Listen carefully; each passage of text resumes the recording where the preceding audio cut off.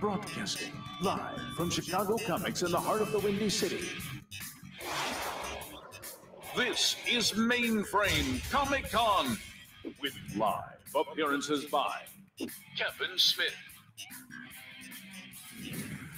From Marvel's Agents of S.H.I.E.L.D., Clark Gregg. Game of Thrones star Nathalie Emmanuel. Star of Ant-Man and the Wasp, David Dastmalchian.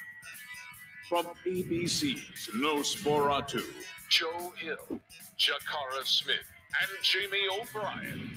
Creator of The Toxic Avenger, director Lloyd Kaufman. He's in the All-Star, actor and comedian Scott Thompson. A rare interview with poster artist False Logic. Emmy Award winner Seth Green. Comic creators Donny Cates, Chuck Palahniuk, and David Mack. And from New Girl and the new movie Bloodshot, Lamorne Morris. Stars of the movie Clerks, Brian O'Halloran and Marilyn Ghigliotti. With celebrity guest hosts Robert Meyer Burnett, Barry Nemiroff, and Jay Washington. From ABC's Comic Book Men, Ming Chen. And special appearances by Natalie Dreyfuss, Claudia Wells, Kane Hodder, Red Brown, and a whole lot more. So stay home and nerd out. This is Mainframe Comic-Con.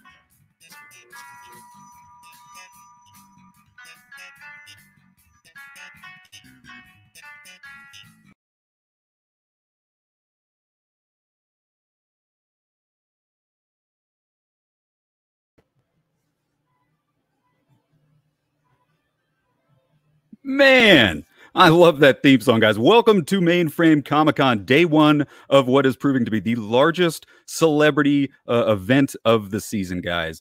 Welcome to Mainframe. Over the next 2 days, we have got tons and tons of guests, all the top names in the world of entertainment, television, movies, comic books. We've got 50-plus guests, over 20 hours of streaming content in 2 full days, guys. Just a reminder, Mainframe Comic-Con is a 100% for charity telethon, so take a second, head on over to mainframecomiccon.com, click that donate button, give what you can. All 100% of the proceeds are going to go to the Hero Initiative and the American Red Cross COVID-19 Relief Fund. So check it out. Remember, if you have any comments for any of our celebrity guests, leave them in the chat. We're going to ask them at the end of each segment. So let's not waste any more time, guys. Our very first guest here at Mainframe Comic-Con, you know him as Agent Coulson from Marvel's Agents of S.H.I.E.L.D., the Avengers, guys. He is an accomplished screenwriter, director, producer, the one and the only. There he is, Mr. Clark Gregg. Clark, how you doing? I'm good. How are you? Your audio. We are doing phenomenal. Congratulations, by the way, on being the first guest here at Mainframe Comic-Con. It's a big deal. I'm honored to be here. Looks like I just lost my feed. But I'm here to say that. Clark, thank you for taking the time. So what have you been up to in this whole pandemic? Well, I mean, the short answer is not a hell of a lot. You know, the lockdown was kind of sudden, and it's, you know, something I certainly respect and something we got to do. So I've just been, you know, catching up on some reading and some writing. For a while, I need to exercise in the mornings or else I get insane by about 2 o'clock, just mentally. So at first I took up surfing not too long ago. So I was going out and hitting the ocean, which was really effective. They shut that down. I practice Brazilian Jiu-Jitsu. That's another great stress reliever. Can't do that. Too much close contact.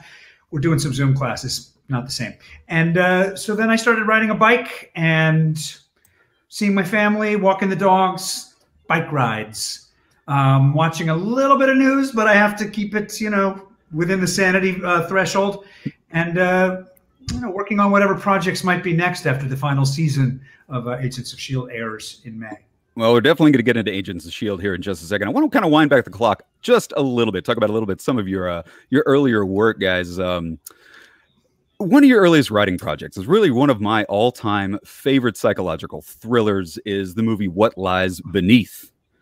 Phenomenal film, guy. What can you tell us about your experience writing that film? One of your earlier writing projects, working with Harrison Ford, Michelle Pfeiffer. Yeah, I worked a lot in the theater at the Atlantic Theater Company right out of college, did about 10 years of that in New York, and then started to spend some time in LA looking to work more in film and TV. And nobody was biting at first. So I started working, started writing. I didn't want to sit around doing nothing. That's not really me. So I started writing some stuff, and an amazing executive who's done amazing stuff since, like The Hunger Games and a lot of stuff. Nina Jacobson was at DreamWorks, and she said, look, I like your weird indie that you wrote, but I'm interested in this ghost thriller idea that we have. It's like a one-sentence idea. And she told me the idea, and I was driving across country, and by Nebraska, I had a few ideas. And I just got really lucky because the amazing Robert Zemeckis walked in a couple of days after I turned in that draft and said, I'm looking for a psychological thriller. And next thing you know, I was meeting with him, and he became kind of an amazing mentor and really helped me work on the script for 8 or 9 months. And then he did this incredible thing where he shot the first half of Castaway with Tom Hanks. And then we shot all of What Lies Beneath. And then he shot the other half of Castaway, where he'd lost all this weight and looked different. And I can't remember which part was first.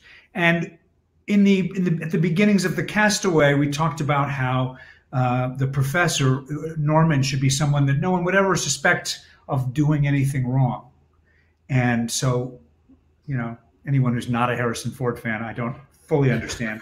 But so he sent it to Harrison, and Harrison was, yeah, let's do this. I love this.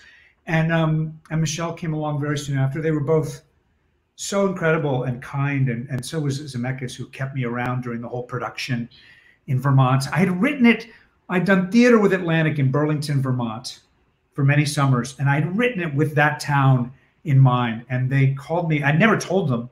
And Steve Stark, Robert's production head, said, I think we might shoot it in Burlington, Vermont. So already there was some kind of weird psychic energy going on, and it was just an incredible experience. And I've been friends with Harrison ever since, and Michelle whenever I see her. Did you have Harrison Ford and Michelle Pfeiffer in mind as you were writing the scripts, or was there a casting process, or was it just always Harrison and Michelle? Or, No, no, I didn't ever, didn't conceive of the idea that it was going to get made. It was a fantasy of a psychological thriller that I wanted to see. I thought might be an interesting idea. So I was kind of taken by surprise by all of it. I didn't dream that big, but fortunately, Robert Zemeckis is Robert Zemeckis, and he can dream that big. And he lined them up, and then there was casting of the other roles, and I just watched and learned. That's a beautiful movie. If you guys haven't seen What Lies Beneath, it's an absolute classic in the 1990s. Your acting career spans over like 3 decades, roles in daytime soaps, Young Indiana Jones Chronicles, The Usual Suspects. A lot of people forget that you're in The Usual Suspects, Clear and Present Danger. Besides MCU roles, what role do fans come up on you on the street and say, hey, I loved you in Indiana Jones? Are there any recognizing? No, no. Well, you're talking about things where I got, hey, do you want to do 2 days of this? And I would say, yeah. And especially, I loved the script of Usual Suspects, and I really liked they were Chris McQuarrie and Bryan Singer were these young guys with this amazing project, and they were also kind of new in town. And we talked about a couple of roles. I ended up really cool people got the really good roles, and I ended up, the surgeon guy who got to talk to the burned up guy, and that was cool. I'm proud to be part of that. So those were all kind of just, hey, I got a day on something. And I was happy to do it in LA. And but then the gigs that people come up to me, and I'm always surprised, I would say, I did 2 episodes of Sports Night, Aaron Sorkin's show. Yeah. At the end of that show, where I played this mysterious billionaire who buys the network. And maybe I'm imagining this, but I have a relationship with Aaron Sorkin that goes back a long time. And I feel like he was saying that if the show went one more season, this guy, Calvin Traeger, was going to be around. There's an astonishing number of Calvin Traeger recognizers out there. I did 1 episode, like most actors in New York, of Sex and the City. And you were at Sex and the City. That's right. I was a pathological. I was a liar on a speed date who claimed to be a doctor, but Miranda was lying too. Whatever. I'm not going to get into it. Those are the main things that people come up. And New Adventures of Old Christine, a sitcom I did with Julia Louis-Dreyfus a lot. It has its fans. Well, I mean, people remember you from all over your vast 3 decades of work. I want to talk obviously a little bit about the MCU. I mean, in 2008, your first appearance in the MCU, Agent Phil Coulson in the first Iron Man movie. Something fans, I don't think, give Coulson quite enough credit for is that even before that famous Nick Fury post-credit sequence when he announces the Avengers Initiative, you were actually the first person to tease that larger Avengers world when you uttered the word strategic homeland intervention enforcement. Intervention enforcement logistics. Still know it. See, I never written it down. You know it. You know it. 90% of SHIELD agents can't say that. When you first read that script in Iron Man, I mean, did you did that line have any impact on you? Do you have any idea the doors it would open up, not only just in the Avengers world, but in the entire film industry? No, because that wasn't in there. It was very much. I loved a few comics when I was a kid. Warlock, Iron Man, Iron Fist, especially. And so when I heard they were doing that and I saw the cast they put together, I was so excited to go see it. And then I got a call that Jon Favreau, my neighbor from a couple blocks away, that there was a role of an agent. And I don't think he had a name. He didn't even have a first name, Agent. Maybe he did. But he, and it didn't, I don't know, there was a couple, maybe two scenes, not much, a couple of lines, but I didn't care. And I signed up for it. I was thrilled. I was sure I was going to be cut out with that amazing cast of actors. But then as it went along, they seemed to have a need for this guy. And they liked the kind of snarky repartee. They liked watching Tony Stark basically verbally beat him up. And then as it went along, they kind of gave him more and more stuff to do, including one day this piece of dialogue that said strategic homeland, etc. And I went, wait a minute. Am I SHIELD? Because up till then, he was just kind of like this knucklehead bureaucrat from a mysterious agency. And then they made it this whole other thing where, that's his cover. He actually is a lot more knowledgeable and potent than he might seem. And I mean, to this day, I think about that experience and I almost die of geekiness. And then at the end of it, Pepper Potts is saying, "Thank you, Agent Coulson." I was like, I got a name. Yeah. I got a name. Well, fanboys in the audience in the theaters just went nuts when you said Strategic Homeland Intervention Enforcement and Logistics Division. We all lost their minds because we knew what that meant. The Coulson snowball kept rolling down the hill in Iron Man 2 when you were sitting down with Tony Stark. You're in Tony Stark's lab, and you said, Nick Fury wants to send me out to New Mexico. Nobody knew what that meant at the time, that it meant, oh, God, he's going to go to New Mexico. Me. Really? You didn't know you were going to go get Thor's hammer? You didn't realize that tied into the next Thor movie at all? No. That scene, a lot of those scenes, there's the Robert magic. Sometimes you're not sure what you're going to hear. There's a lot of beautiful improv. I think that's one of the great things that he is like Tony Stark. He's not going to stick too closely to the rules, but which makes it a thrilling experience to act with. But definitely, I wasn't quite sure what was coming at me. And then at a certain point, I think Lou D'Esposito, the great Marvel exec, stepped in and said, oh no, he said, okay, so they're going to, so tell him you got to go. Tell him you got to go this time. I was like, oh, I don't want to go. Where do I got to go? He said, this was in Iron Man 2, right? So he said, you tell him you got to go to New Mexico. And I said, oh, okay. Okay. And they're like, okay, we're rolling. And I was like, okay, I'm sorry, I got to go to New Mexico. And he says, Lands of Enchantment. And I was like, yeah, okay, good. That was good. Damn it. He came up with a really good one. I was like, I didn't have a good one back. Finally, afterwards, I went over to Lou and I said, what's, I should know this. Just my character would know this. What's in New Mexico? He goes, oh, Thor. Thor's in New Mexico. You're going to go find Thor's hammer. Did nobody tell you this? After you shot the scene? Yeah, after we know in the middle of the scene. Wow. Yeah. Well, we got a lot of questions in the comment section. I want to see if we can field some Q&A from the audience. Lords of the Lawn Box asks, how emotional was filming the last season of Agents of S.H.I.E.L.D.? And I do want to talk a little bit about Agents of S.H.I.E.L.D., but how emotional was that last season? It was very emotional. Now, we had to be honest, we had a very strange situation with Agents of S.H.I.E.L.D., which was, life imitated art from the get-go, and that we had a guy who was dead, Clark, coming back, and with a new team, some of whom were experienced and some of whom weren't, and we became a family, and it became a show about family, and we got very close, a lot of us, and so we went on this ride, but we also never knew when our family was going to be broken up. And at every season, we wouldn't know until, we'd find out, yep, they're bringing us back again. Oh, they're bringing us back again. And finally, we were pretty clear that the end of season 5 was going to be it. And the end of season 5 was Phil Coulson is not going to make it. He's going to Tahiti to end his days. He's dying. And the showrunners were pretty clear, like, no, yeah, this is the real thing. I was like, oh, okay. God, this breaks my heart. This guy breaks my heart every couple of years. He breaks my heart.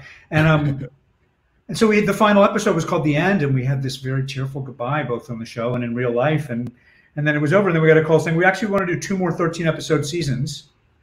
And so I was this other guy who was quite evil until he wasn't, and then this new season coming up. So we had 2 more seasons over this shot in the space of about a year.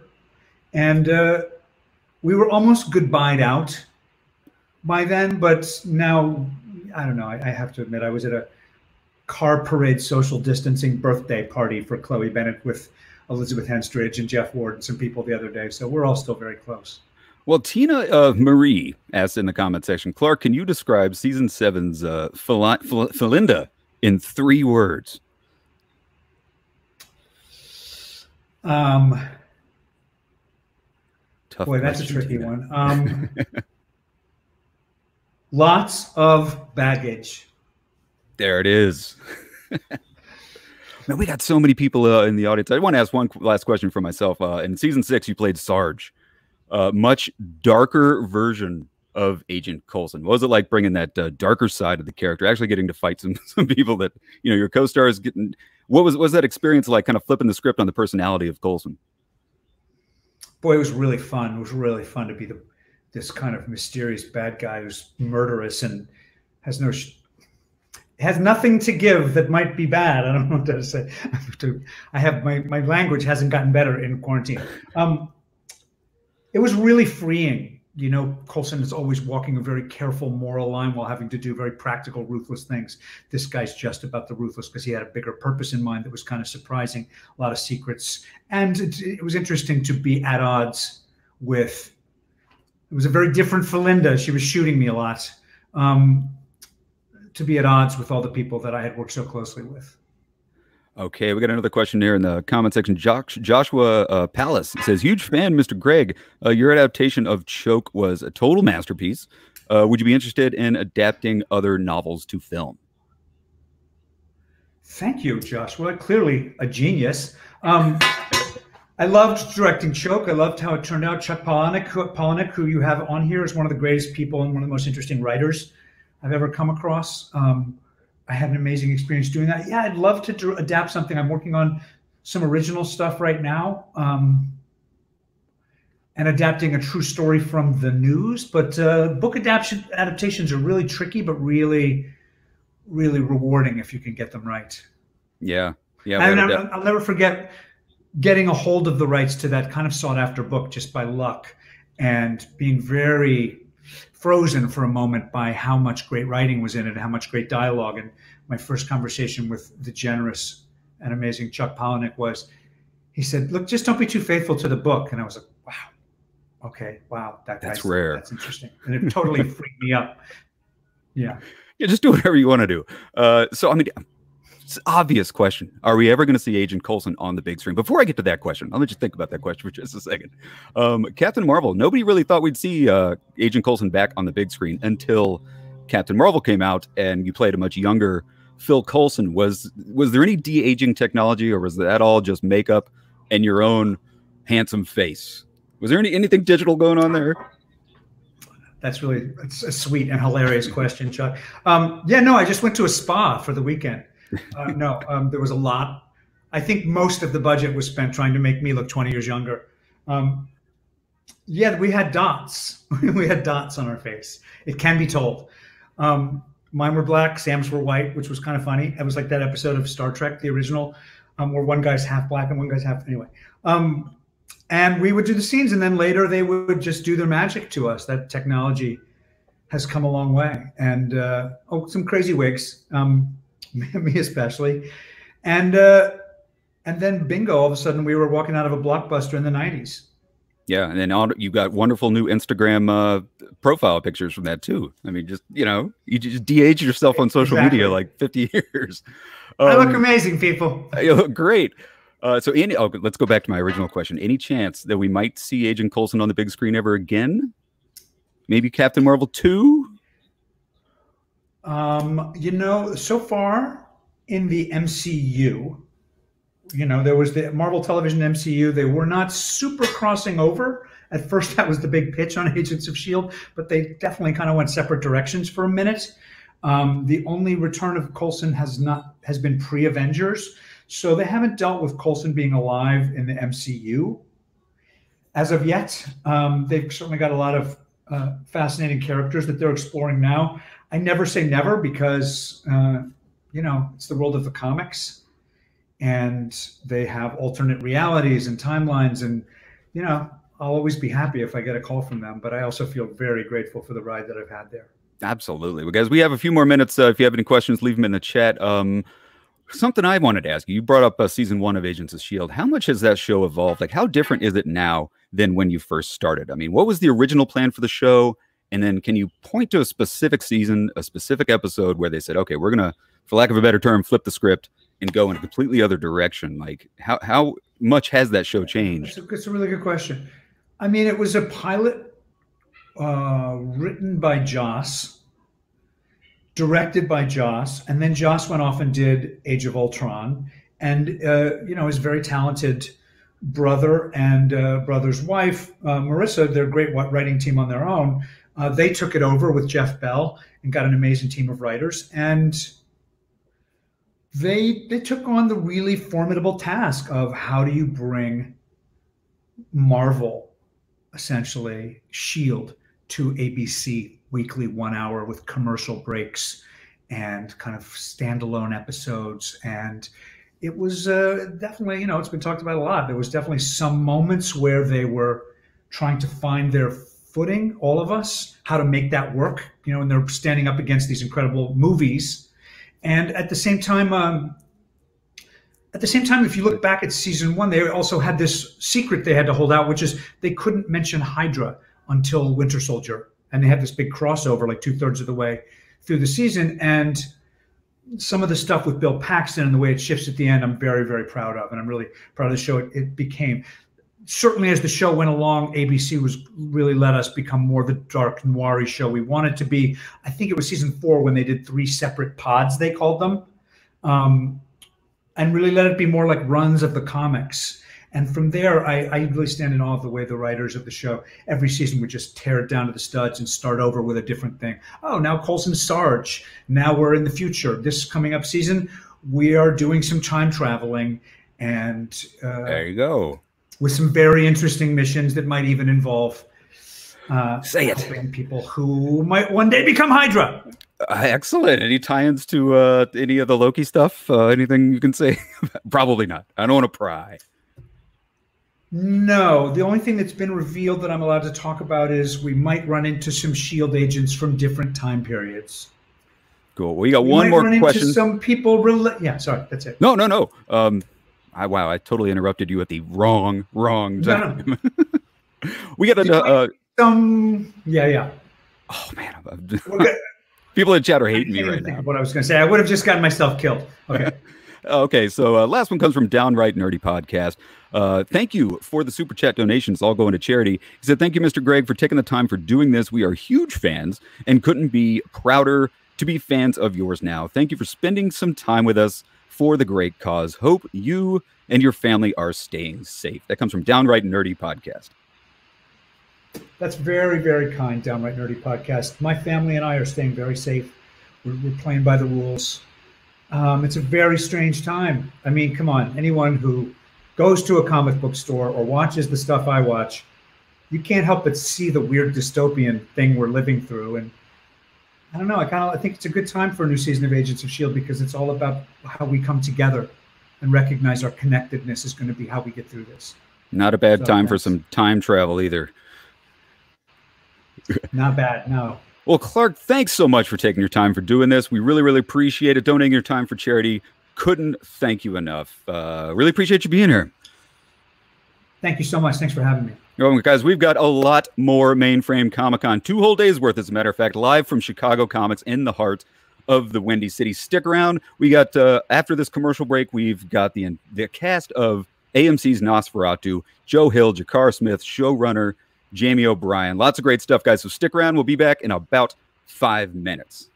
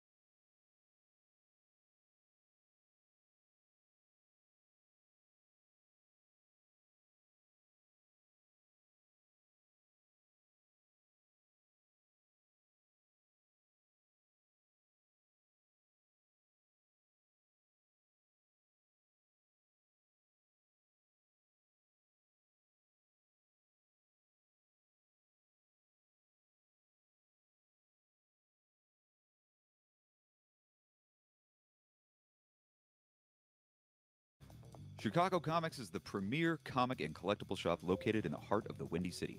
Founded in 1991, Chicago Comics brings a large and comprehensive comic book selection to collectors of all ages. Chicago Comics specializes in small press and hard-to-find indie comic titles and carries almost all available superhero titles and tons of merchandise. Toys and statues, clothing, and collectibles, Chicago Comics has everything you are looking for and a whole lot more. Whether you're a hardcore collector, casual fan, or weekly reader, you'll find what you're looking for at Chicago Comics. Open 7 days a week. Stop by Chicago Comics, 3244 North Clark Street in the heart of Chicago's Lakeview neighborhood. Or check them out online at chicagocomics.com.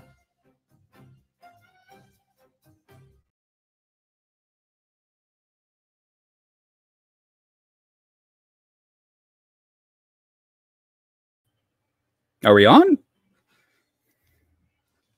Oh, hey guys, welcome back to Mainframe Comic-Con, broadcasting live from Chicago Comics here in the heart of the Windy City.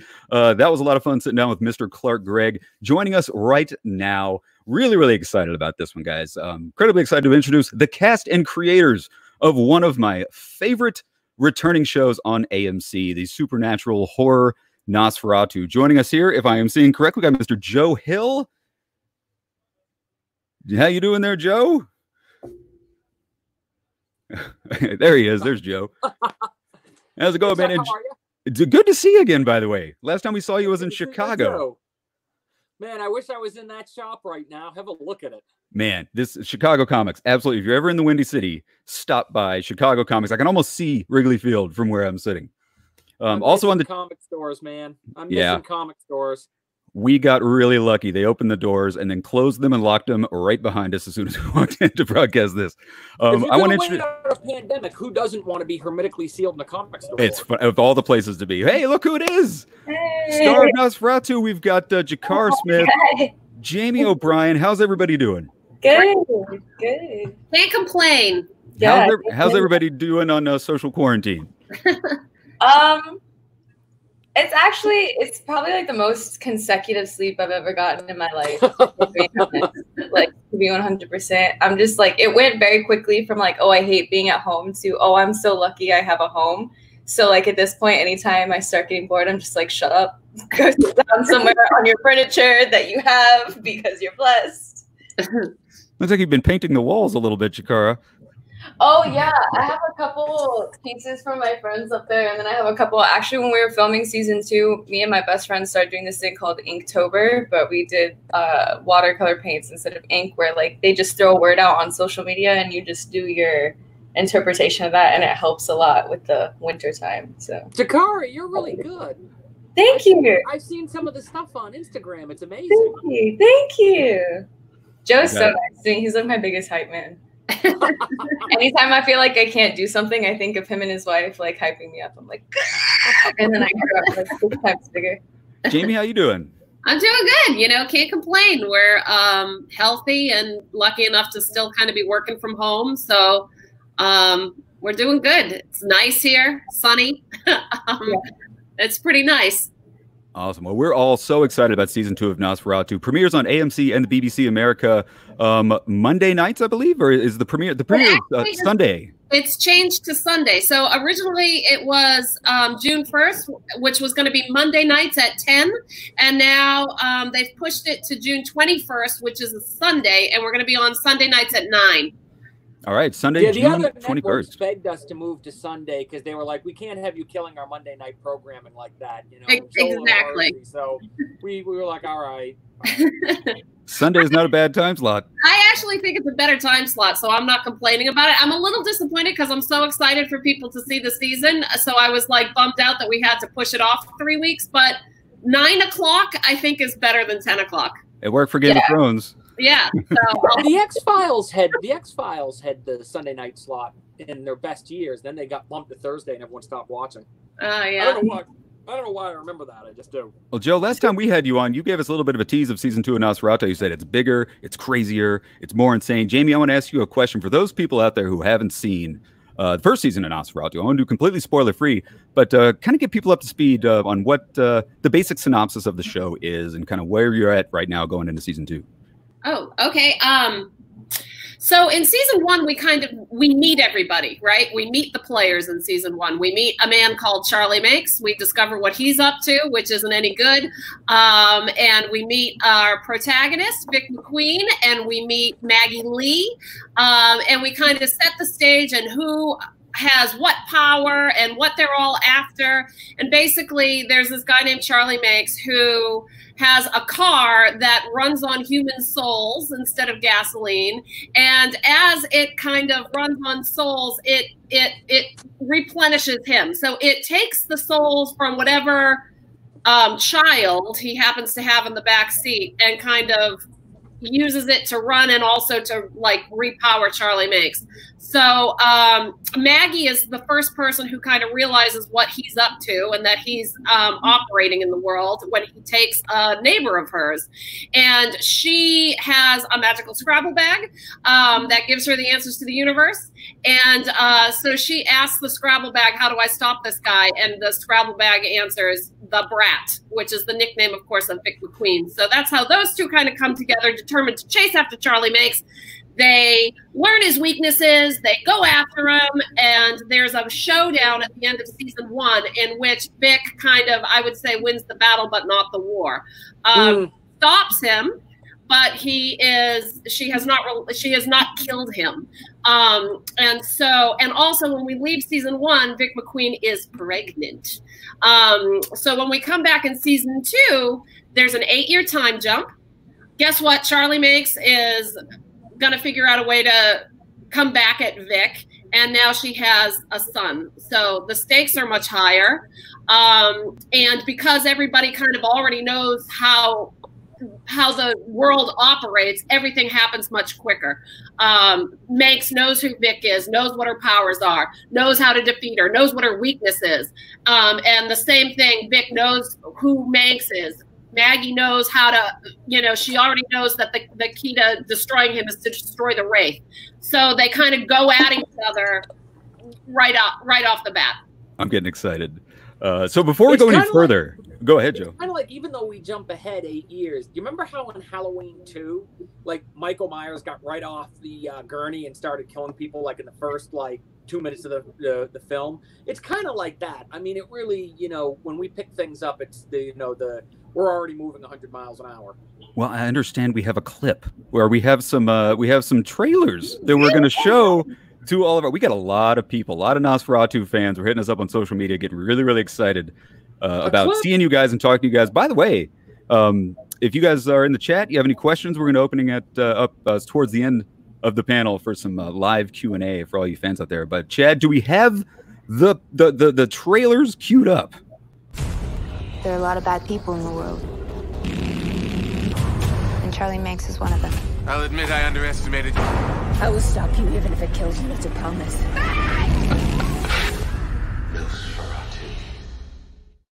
Think of me at Christmas time, won't you?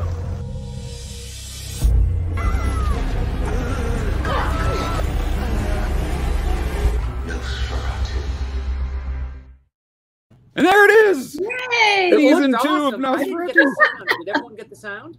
Yeah, yo. I Yeah. have the sound. I got You got sound. the sound. I didn't get the sound for some reason. Oh wow, it looks good. It's good. It sounds good. It sounds Awesome. fantastic. I mean, yeah, like I was saying, Joe, when we last saw you, you said it's harder, it's scarier, it's crazier, and it certainly looks that way from that. Jahkara, I want to ask you some questions. Yeah. I don't want to embarrass you, okay, but we did have Joe on the show a little while ago, and he said, and I quote, Jahkara is a breakout star. She completely dazzles in the show. Don't what a sweetie, right? No, when I said he's my biggest hype man, like I was not lying. He's so nice. Everyone has been so nice and so welcoming, and I was terrified because it was my first job. And I was like, I'm gonna suck, and everybody's gonna know that I suck. And I was like, oh, but everyone was so nice. Like anytime I had a question, anytime I was worried, people were there with like encouragement and things that they had learned, both business wise and set wise, and it was just. It's a really cool experience. Any kind of like success I attain here is because I have a really good support system. Well, you're instant fan favorite, man. I mean, people absolutely, especially what a creepy effect when you reach into that Scrabble bag and your arm disappears. That is just that well done, Jami, and your special effects team. That just looks awesome. Yes. What can you tell us about Maggie Lee and sort of her character in season 1, but more importantly, kind of her journey in season 2? So I think a lot of Maggie's situation in season 2 pertains to her having attained what she's kind of lacked her whole life. Her whole thing has been, I want a family. She had Joe, and then unfortunately, you know, the Christmas Land kids got a hold of him. She had Vic, and then Vic was like, I can't stay here. And in season 1, we see her left off with Tabitha to hunt Bing, and that's kind of flourished into like this really beautiful relationship where she's got the stability she's always wanted, but she's still not satiated. And I feel like that speaks to a lot of people, especially when they've gone through their 20s, is like thinking you know exactly what you want and chasing after it relentlessly, falling back to like bad coping mechanisms when you can't attain it.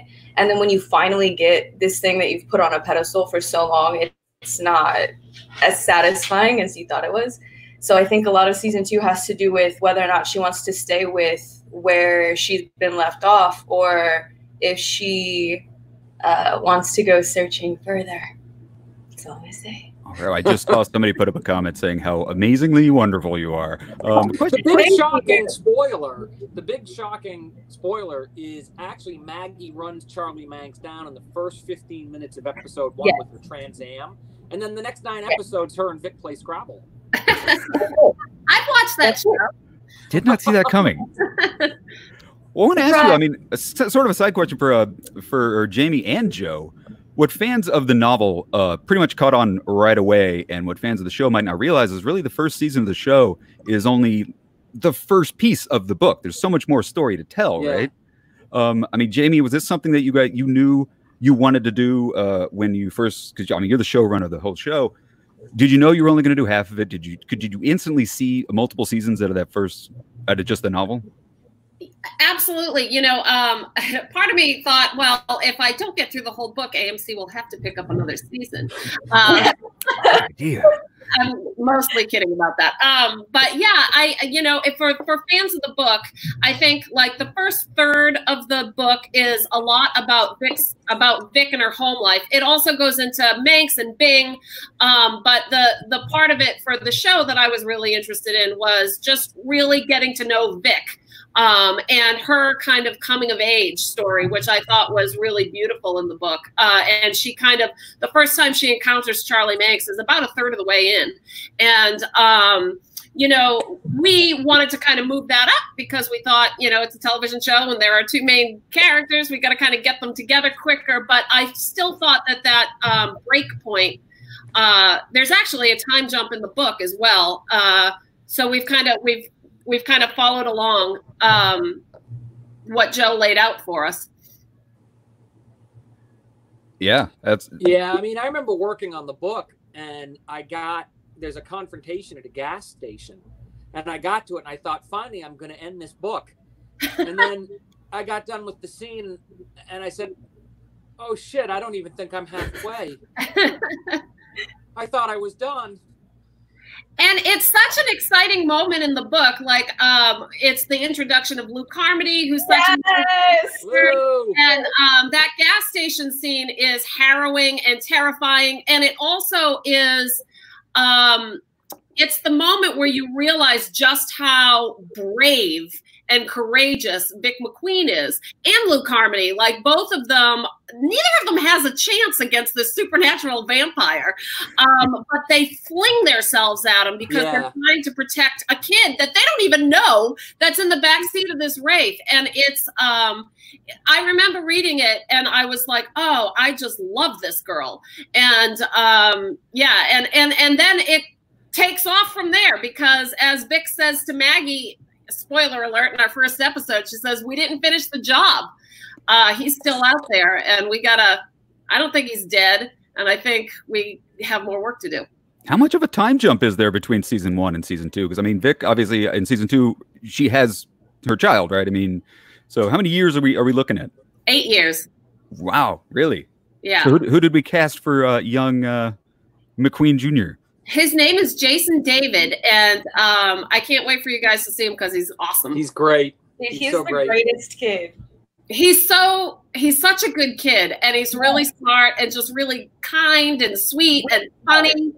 And it was funny, by the time we were shooting the finale, he was directing the whole thing. Like, I remember Ashley Cummings, who plays Vic, had a question about, well, where do I think he is? And I just remember him walking up to Ashley and being like, listen, I've done this and you want to know that. So you're trying to get me to, like, he just, like, she was like, well, okay. But we were all kind of delighted by it as well, because he is getting to know his way around the set. Yeah.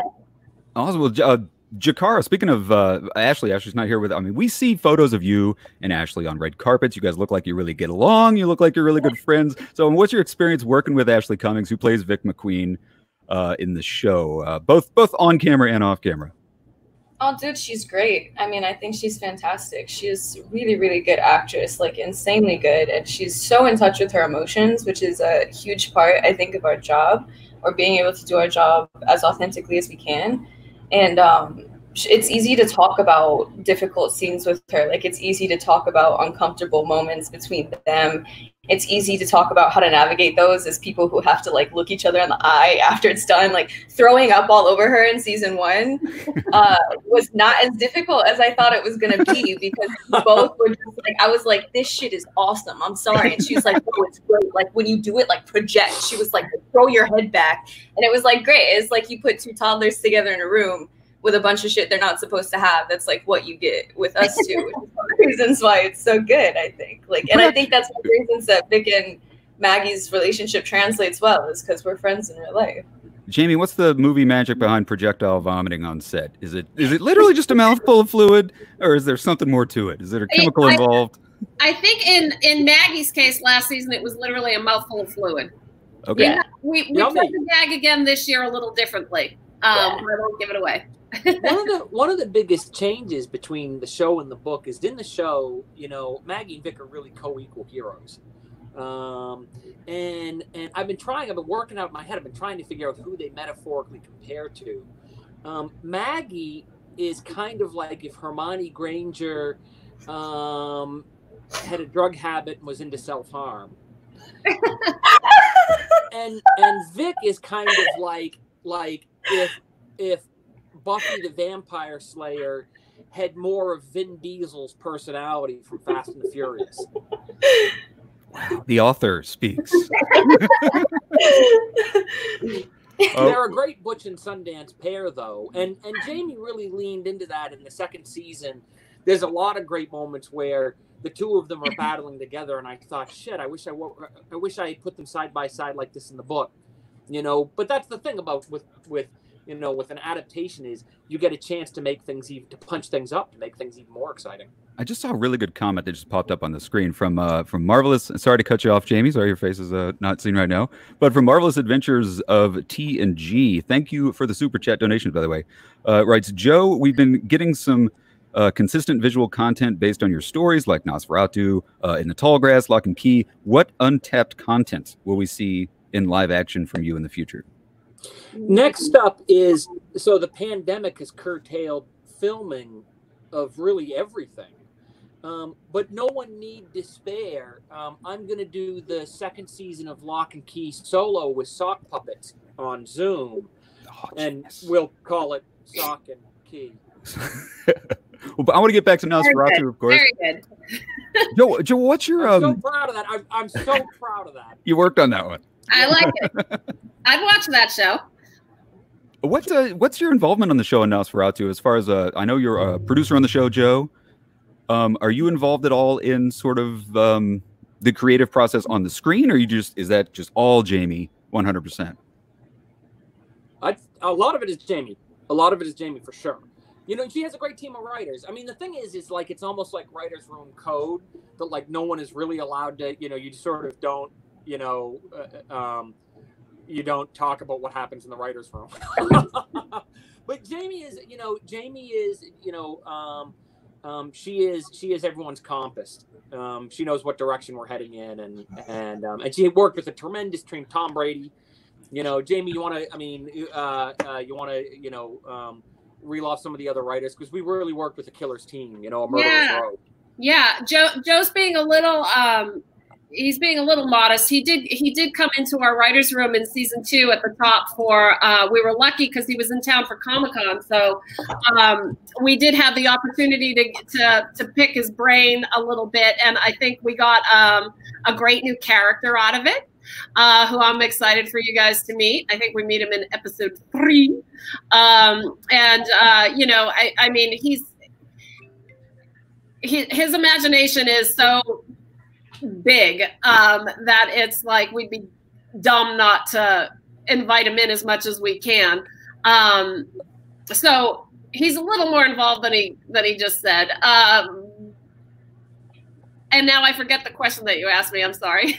Who else do we work with? It was Tom Brady. Who's the rest of the room? The writers. Tom Brady, who was an executive producer on the show this season, and is a phenomenal writer. I met him on Hell on Wheels, and we worked together for a long time. And he's super talented. He writes a lot of our big action episodes, and then a pile of playwrights. Really. Lucy Thurber, who is a brilliant American playwright. Megan Mosen Brown, she's our co-executive producer. She worked both Tom, Megan, and Lucy were all on season 1. Megan is they're all just phenomenal writers. And then this season we added Ray Pamatmat, who's a playwright, and Loy Webb, who is a Chicago-based playwright. And yeah, it's a great mix. And a lot of fun to work with. They did some really inventive stuff with the scripts this year. In particular, episode 5. Is it? I think it's episode 5. I don't want to say anything about it because I don't want to have spoilers. But it does this kind of Rashomon thing where you keep seeing the same scene, but from different points of view and discovering whole new bits of information that change everything you saw in the scene before. Which was inspired by the book, Joe. That section of the book is written in that way. And at the beginning of season 2, Joe has this beautiful way in the book of a thing that takes about 10 minutes. He'll kind of tell it from different characters' points of view, and in a way that you're getting new information every time you're hearing it. And that was another thing that I loved about the book. So this season, at the beginning of the year, I was like, let's do that. Can we just do that? Because my goal is basically like whatever work Joe has already done is work we don't have to do. So we embrace that. That's where that came from. Jahkara, so besides the projectile vomiting and stuff, can you point to one scene at least from season 1 that you enjoyed most in shooting, or maybe something from season 2 that you just had a really good time with? I think that the Wraith chase in season 1 was pretty fun because they had like the cars, like the more we sort of blocked it out, the more they were adding for me to do because they're like, oh, okay, well, are you comfortable with this? Are you comfortable with this? It was just fun because it was like some Tomb Raider shit. Yeah. And I was like, let's go. I was like, Maggie's a beast. And then she gets hit by the car and I was like, never mind. And in season 2, it was probably I do have a favorite scene in season 2, but I cannot talk about it. Okay, we're excited to see it. Maggie gets to square up, basically. She gets to step sweet. up a little bit. Yeah, it's pretty cool. Nice. Jami. So, I mean, I'm always interested in hearing about sort of the behind-the-scenes production of shows, especially like Nosferatu. What can you tell us about sort of the behind-the-scenes, the production of the show? Where is it shot? How much is in studio? How much is on scene? Was there actually a bridge? Yeah, there is a bridge. There's so we shoot in Rhode Island, and mostly actually on location. It's a very heavy location show, especially in season 2. In season 1, we had a couple of home sets, which we have in season 2. We're just never there. One of them actually is the bridge. And what's cool about the bridge is that there's three practical pieces to the bridge. There's an entrance, there's an exit, and we can bring those around with us to various locations. And then there's a middle that's about 150 feet long that's on our stage. And then everything is kind of connected through VFX. So, and you know, the bats are added in VFX, the static is added in VFX, and we kind of make the bridge sometimes really like double its length in VFX. But I would say it's 2/3 practical and 1/3 VFX, the bridge. And we're going to see more of Christmas Land this year as well. And last season, Christmas Land was really the only thing that was practical in Christmas Land were the gates, and everything else was digital, which we had an amazing VFX team, and we do again this year. We do have more practical Christmas Land this year, and we also have more VFX Christmas Land. So it's kind of like it's gotten larger in scope, both in terms of what was real and what we're still building actually now. There's a location within Christmas Land that's like one of the coolest things in the whole season. There's, you know, Jami and Jahkara know what I'm talking about, I think. We find it. We spend some time there in the very late episodes, very close to the end, and one in particular where I could have had a whole episode set there. It's great. Well, let's see what we got going on in the chat room. Chat, we got I see one right here from Metal God 24100. This question is for Jami. How did you? Oh, it just went away. How do you think Ashley's character will change now in season 2 since Vic has a son, and will he have power also? You know, I think that one of the ways in which, so season 1, I think for Vic is really kind of a coming of age story, right? She starts off as a kid, kind of not knowing what she's going to do with herself. When she first meets Maggie, Maggie's like, you've got this power, help me. And she's like, nah, I think I'm going to go to art school.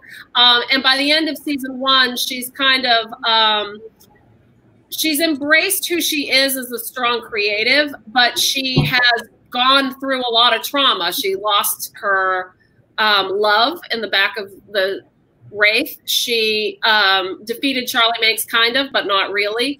And so when we meet her in season 2, she is older. She's more world weary. She is still, I think, grappling with the trauma that she experienced at the hands of Charlie Manx in season 1. She doesn't really have everything together.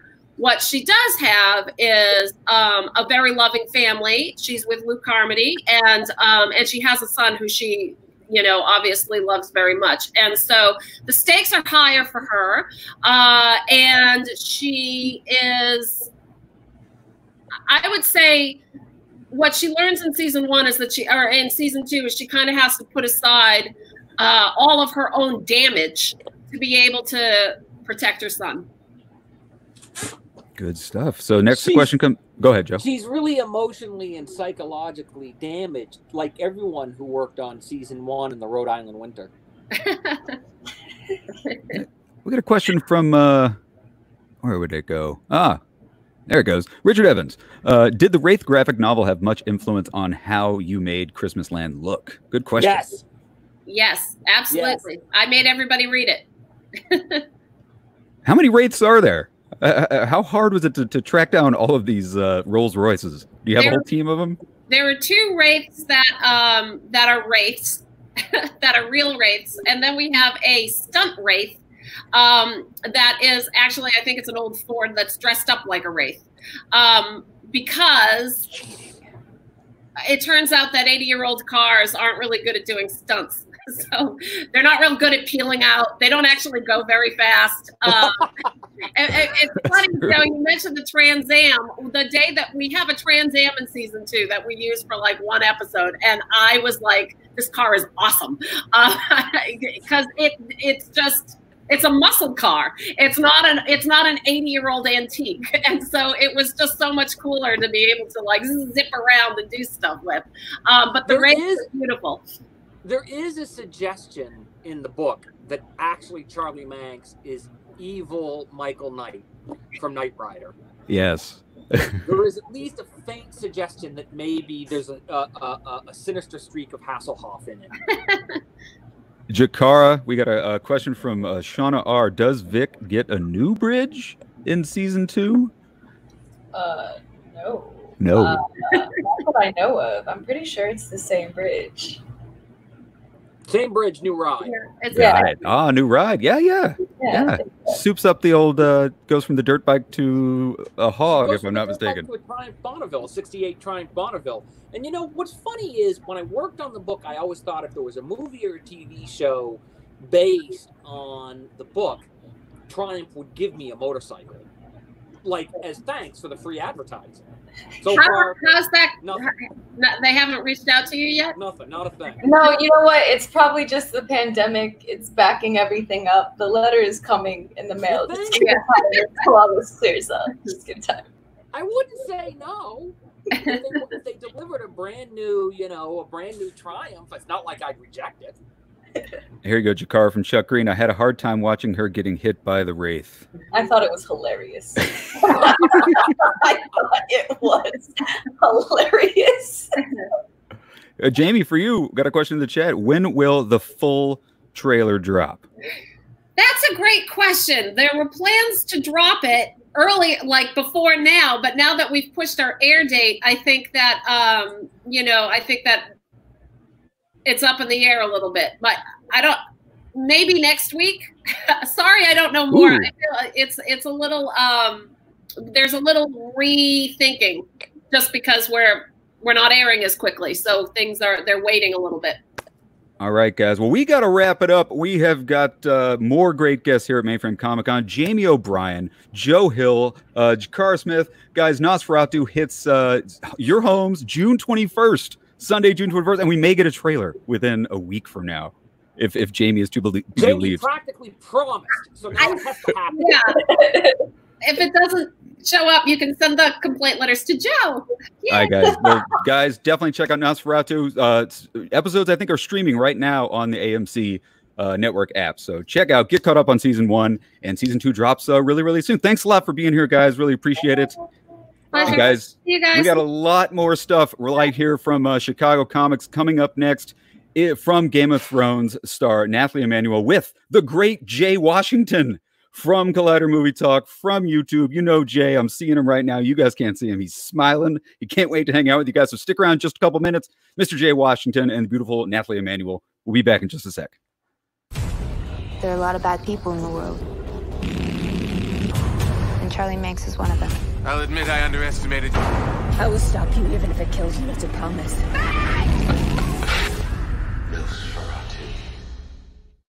Think of me at Christmas time, won't you?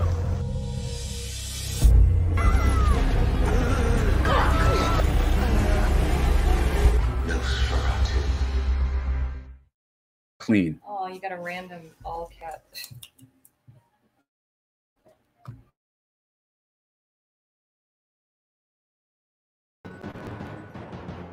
Hey, Mainframe Comic-Con. I'm Josh Blaylock, the founder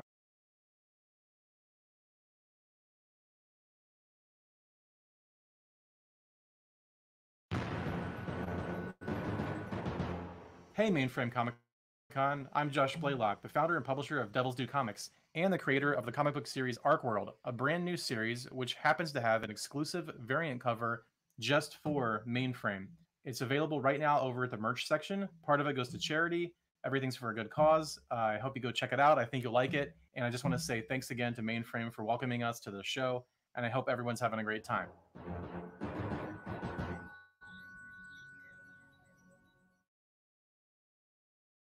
Hey there, from Philadelphia. Hey everybody, it's Amber from Miami Beach. Hey guys, Steven here from Team Comic Con Africa. Hello, from Philadelphia. Hello from Boston. Hello and much love from Seattle. Hello from Manchester. Hello from New York. Hey from New York. Hi everyone from New York City. Hello from Chicago. What's up from Miami? Hello from Chicago. Hey from New York. Saying hello from Seattle. Hey from New York. Greetings from Los Angeles. Hey guys, it's Lance with Reed Pop. Just want to remind you that we're all fans too here at Reed Pop, and we miss you guys. We're super excited that as soon as we can to start building awesome shows for you again, whether it's New York Comic Con, Emerald City Comic Con, PAX, Star Wars Celebration. We're ready to go. We'll see you soon, I hope. What's up, everyone? So this guy just came to my house and he's like, hey, I'll trade you an Amazing Spider-Man number 121 for all your toilet paper, all your food, and your Nintendo Switch. This Corona stuff is getting crazy. I swear to God, I'm following him right now to make sure he doesn't pester anyone else. He went down that way, to the right, by the railroad tracks. Yeah, this is getting crazy.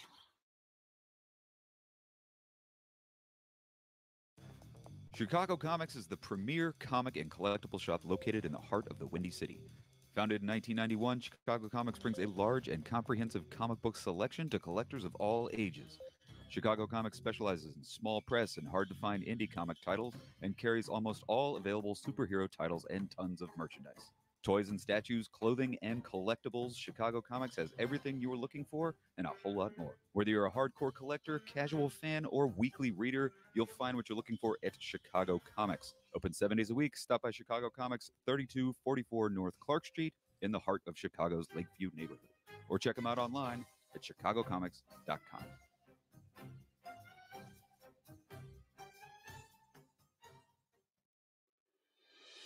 Ladies and gentlemen, welcome to another episode of the Chumpcast. I am Smithers with another weekly update on all things pop culture. During these unprecedented times, we try to keep a man in the field, and that man is Mark. Mark, can we get an update? Thanks, Smithers. I'm here right now in downtown California. Just gotten off the 405, and as you can see, it is a ghost town out here. No word yet as to when Batman is gonna save us from this post-apocalyptic, dude, I told you to leave that word off the fucking script. What were you thinking?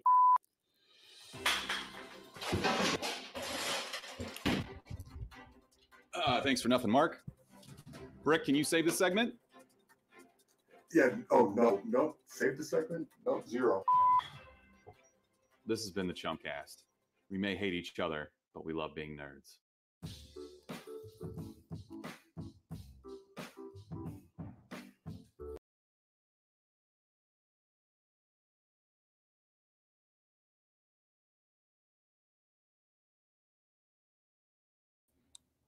Hey everybody, what's happening?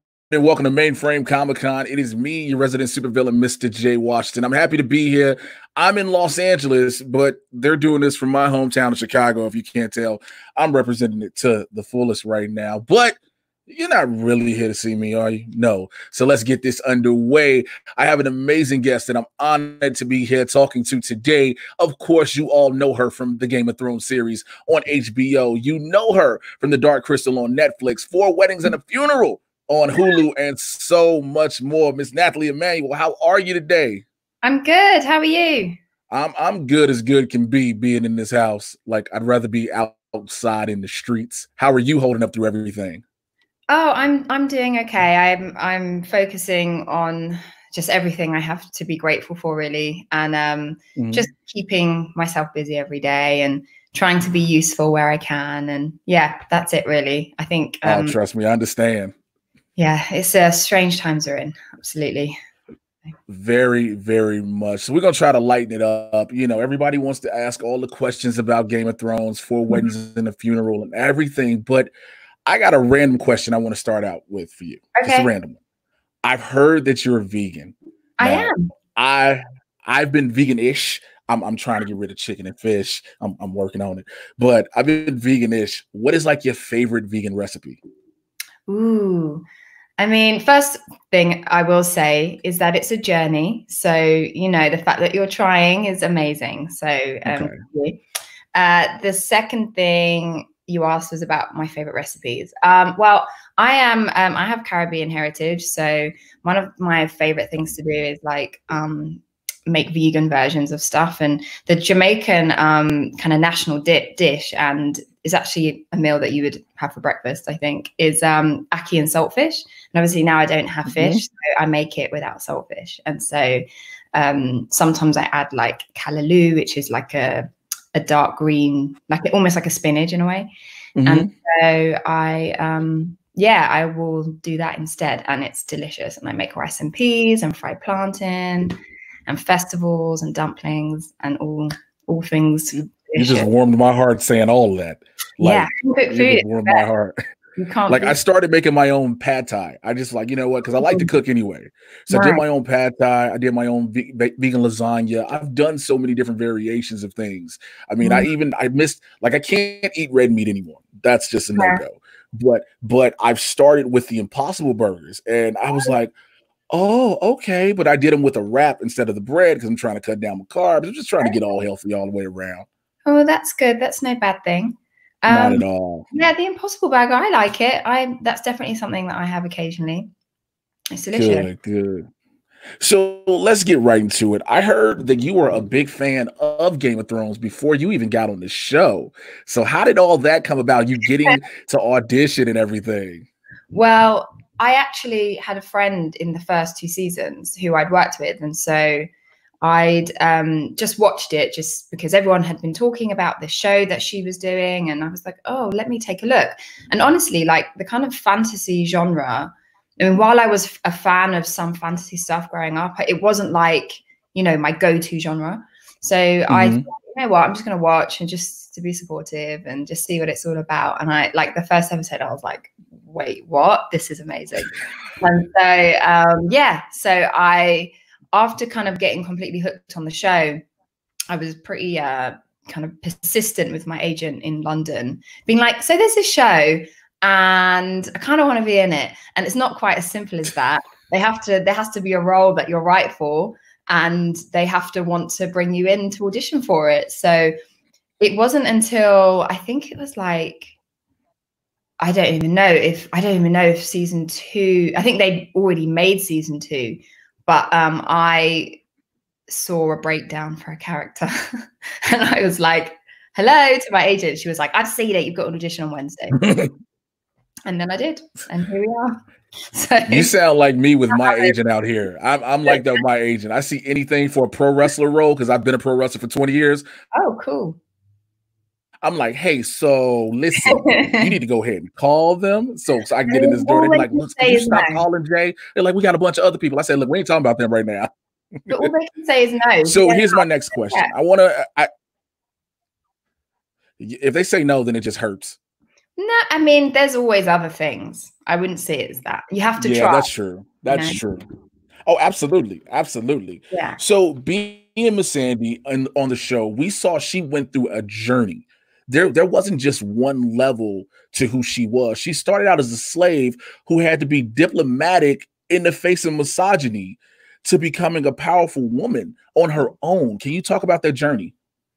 Yeah, well, Missandei, as you said, she was stolen and enslaved at a very young age. And essentially her brilliance, her intelligence is what really saved her life and was keeping her alive. But she also knew that, you know, one wrong step, one misspoken word could literally be the end. So she was very good at learning. She must have learned very, very quickly as a matter of survival, like how to be, how to speak, when to speak. And her livelihood, or it was a matter of life or death for her. So she just had to be the best at her job. And if that meant kind of like very diplomatically kind of not translating the awful things that her slave owner was saying to get the job done, then that's what she did. But then obviously Daenerys, she was in on it, which was amazing. It was a great moments on the show when she let everyone know what was up. So I know, right? But that's one of the things I want to talk about. You were part of a show that featured so many strong women characters. Can you speak to that? Yeah, I mean, I think what Game of Thrones did, which I think, you know, at first people were like, oh, this is hard to watch. They saw so many women just getting so badly oppressed and violated and beaten and just all of these awful things. So when the rise of the female characters in the show happened, it was so satisfying. It was very so much. And yeah, and Missandei is another example of that. Why we didn't see her whole entire journey, you know, her kind of journey from oppressed and enslaved to free thinking, free feeling, you know, kind of outspoken person, you know, giving her advice, even though it might not be what somebody wants to hear. Like, that was a very, you know, long and treacherous journey for her, probably.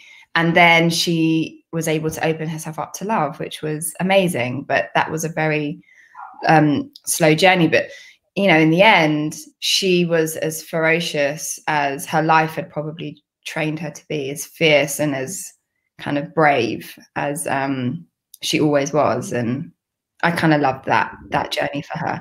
And you just saw it for so many women in the show, you know, just overcoming so much pain and adversity. And then they're just, you know, killing it, which was, you know, it didn't always work out that well, but it was definitely very satisfying to watch those female characters like take charge. And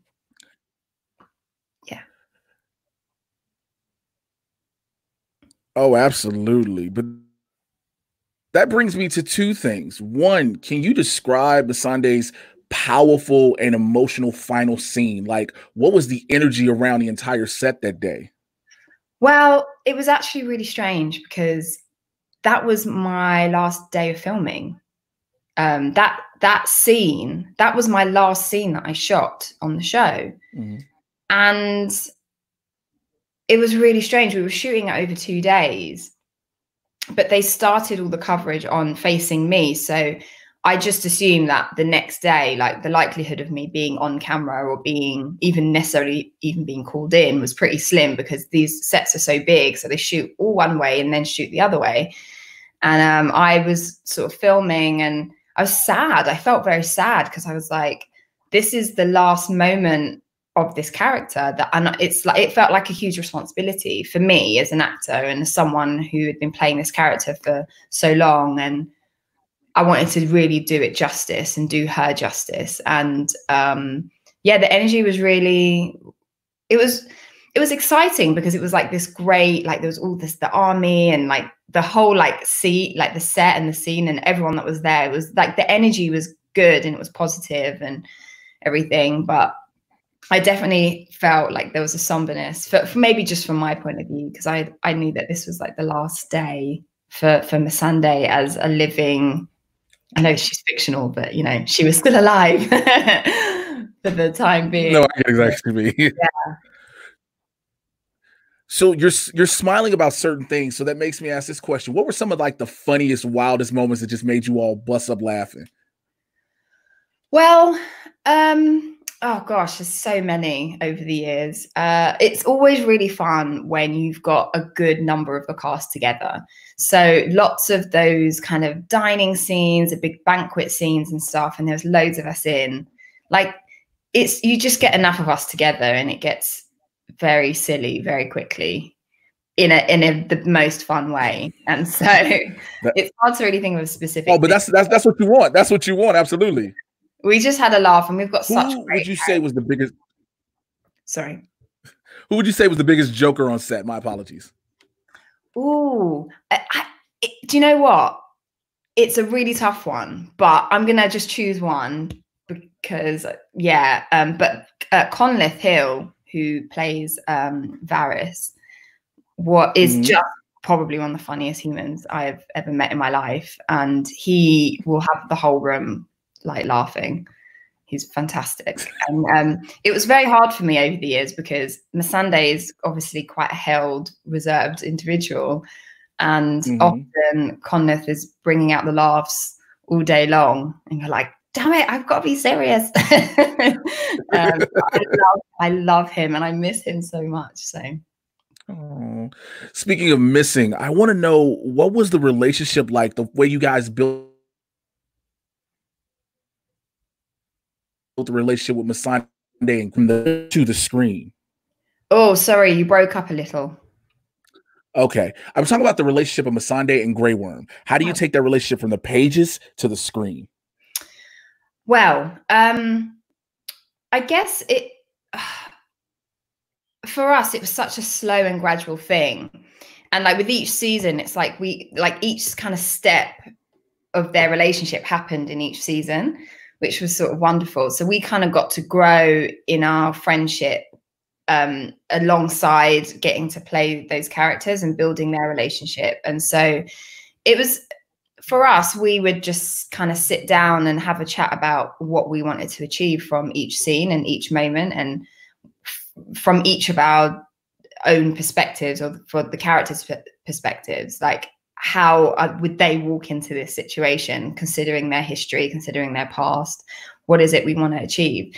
And also with the input of like the many kind of fantastic directors we've had over the years, you know, it was very much a collaboration, and we would try different things. And by the time, because what was so fantastic about Game of Thrones is that they were so good at giving people rehearsal and just giving, like, with the director and trying to figure out, you know, these very important moments. And in a show with the scope and the number of stories and number of characters, the fact that they had that attention to detail for us and our little piece of the story just is testament to the success of the show and, you know, the performances, because I think people really felt, oh, that was amazing. Yeah, that they were invested in us and the characters' journeys too. But yeah, it's very much a collaboration. Yeah, everyone was definitely invested in that journey. That's a for sure thing. We got a super chat question for you. It says, Mr. Emmanuel, such a huge fan. How was it like jumping between the Game of Thrones and the Fast and Furious worlds in such a short time frame? Much love. Oh, do you know what? Funnily enough, season 4, I think. Season 4. I was shooting Fast and Furious 7 and season 4 simultaneously. And I was like flying from Atlanta to like somewhere in Europe or to Northern Ireland. Like I'd go to Atlanta for 2 weeks and then I'd fly to Spain or Croatia, wherever we were. And there was definitely a moment where I was like kind of spun out just by the traveling, but also by like, who am I today? Like, this is kind of crazy. But the thing that I think made it easy is that the two characters have something in common, and that is that they're very kind of brilliant women and very intelligent, kind of quick women. And so it wasn't that hard in terms of like accessing the kind of like quickness about them or the sort of like intelligence of them. I kind of could access that because I was sort of that lens to both characters. But in terms of like the experience of each of those sets, like they're so different. It's so hard to even compare the two, you know, like they're both epic and big and loads of people and like, you know, fire and dragons and then chases and explosions. It's all like, they have so much in common, but they're just so different. And I just embraced the sort of fun of it. And for me, it's just like gaining experience and just, I mean, the fact that I'm on sets like this is something that I, you know, it's what dreams are made of for me. So I'm like just taking it all in, and just like the enthusiasm was enough for me just to be there. Oh, I bet. I bet. We got another question that says, "Hi, Nat. Met you in Germany. It was awesome. Hope you like the tea. Hope your fam is all safe. Just a question. What projects do you want to work on in the future?" Ooh, I mean, if you gave me tea, I'm going to assume yes, I liked it. So thank you very much for that. What am I looking to work on? I mean, I am always trying to expand my experiences and work with different people and on different kind of types of acting. You know, I'd love to do some theatre. I'd love to do more movies, more TV, and just see kind of what comes, like what opportunities come my way, because anything that will help stretch me and my experience as an actor. But you know, I'm looking to get into producing, and I produced a short a couple of years ago that I'm trying to expand into a feature. So trying my hand at that, which might be fun. But I'd love to do some more dramatic roles, maybe some more independent film, and just see, and just kind of, I don't like to limit myself to one specific thing, but I'm kind of open to all of it at this point. You shouldn't. You shouldn't limit yourself at all. We got another question that says, "So many Game of Thrones actors on Dark Crystal. If there's another season, which Game of Thrones alums would you like to see as Skeksis or Gelfings?" Ooh. That's a good one. We've had a lot of Game of Thrones alum with Dark Crystal. So do you know who I have to mention? He's my birthday twin as well. Pilu Ashbeck. I think he'd make a great, he's such a great kind of big character, and I think he'd make a great Skeksis. Not because he's like evil or bad or anything. I think that he's just a very kind of characterful guy and has a great voice. And so I think he could bring something really fun to that. Ooh, cool. So we got another one that says, "Spoiler alert. What's your take on Khaleesi's arguably too quick turn to madness?" My take on it, I mean, she lost her most BFF in the world. No, I'm joking, kind of. No, I think, I don't know. I mean, I think that she lost a lot of people that were very dear to her in a very short amount of time. And I think Daenerys's kind of violence and her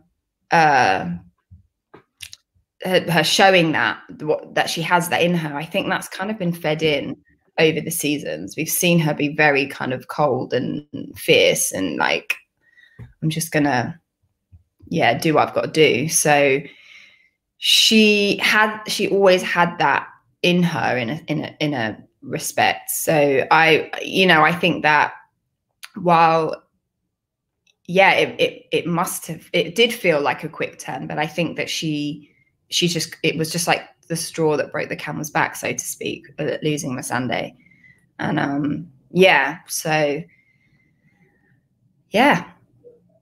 oh, I think I've lost you. I'm gonna have a sip of tea. No, we seem to be having a few. Okay, there goes Chuck. I got you, Jay, just in case, man. I'm here. Okay, because I saw it. I was trying to figure. I was trying to keep it going, but just wanted to. I addressed it in the chat. So yeah, I get that though. I definitely do. Like once you saw Cersei kill Missandei, you're like, well, that's about it. She gonna turn everything down. And Missandei's last word, being Dracarys, was like, yeah, burn it all. She weren't messing. I don't know. I mean, I'd like to think that Missandei, being a person from Narth, wasn't necessarily, the people from the island of Narth are very peaceful creatures, very peaceful people. They're actually vegans too. They don't eat anything. They don't eat anything that lives. They only eat from the earth. And little background info there. And so I don't know if she quite meant just like burn down an entire city, including innocent people. But she definitely was just like, oh, you better handle this bitch right now. I think she definitely meant that when she. Oh yeah, I don't think she meant the people like the. Oh no! She was like, ugh. Yeah, definitely not the people of. Yeah, she was. I think I was joking after the fact that Missandei was in heaven, like, babe, that was a little not quite, but So.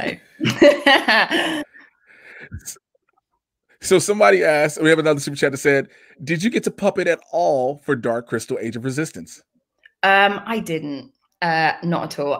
There was a wonderful, I always like to shout her out because she's amazing, Miss Becky Henderson, who operated and performed Dee the puppet, and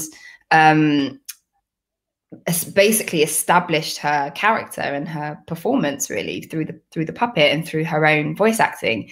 And then I was in the studio once it was all kind of cut together, and then I had to revoice and put my own performance onto the character. So we like to say that we're Deet's mothers, because Deet has two fathers in Game of Thrones, in Dark Crystal. In Dark Crystal, she has two fathers, and so we like to say that we're her two mothers. So. Oh, so beautiful. It's very sweet. So someone has a question. Damnation Magazine has a question for you. And I had a lot of people actually ask me to ask you this question. Would you ever consider a role in the MCU? Yeah.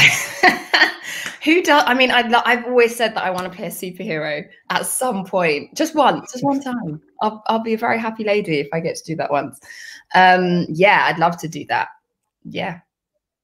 Like I said, I at this point I would consider anything. Do you have a particular one? Oh, I don't know. I'll be honest, I'm not particularly like clued up on all the characters. I'm not, sorry. But I would yeah, I'd love to play someone with a cool power, like, I don't know, mind control or something.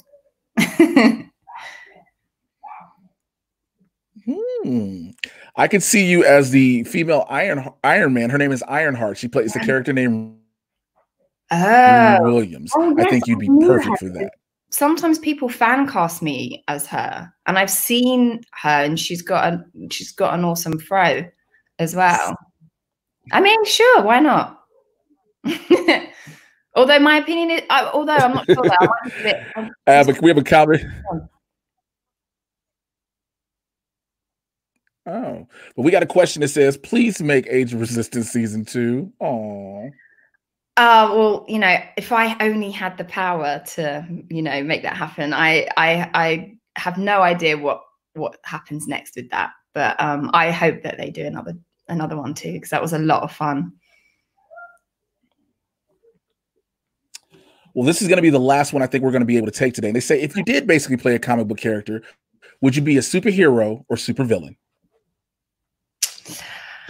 It's always fun to be the hero because everyone likes you, but I would probably like the challenge of being a villain. You just won my heart. You just won my heart. I am all about the villain. I mean, yeah, because it's like, I haven't really done that yet. So it's something I haven't tried before. So that would be a really fun challenge. Cool, cool. So before we let you get up out of here, if the people want to find you on social media and show their love, tell them how they can reach you. Oh, yes. I am on Instagram and my handle is at Nathalie Emmanuel, spelled NATHALIE-EMMANUEL. And then on Twitter, I am at Miss N Emmanuel. That's me. All right. Thank you so much to Miss Nathalie Emmanuel. Please stay safe, sane throughout this entire craziness. Hope you stay well. I will. Ladies and gentlemen, please stay tuned. We got a lot more coming up next. And to hear it right now, take a word from our sponsors. This is Batman. I want to be sure you know about Mainframe Comic-Con. It'll be online the 25th and the 26th, and all the proceeds are going to the Red Cross and the Hero Initiative. So be sure to check it out.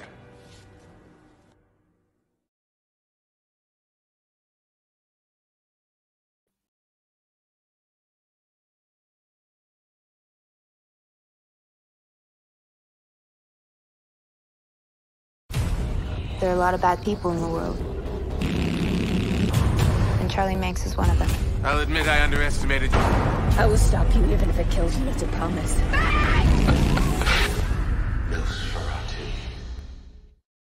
Think of me at Christmas time, won't you?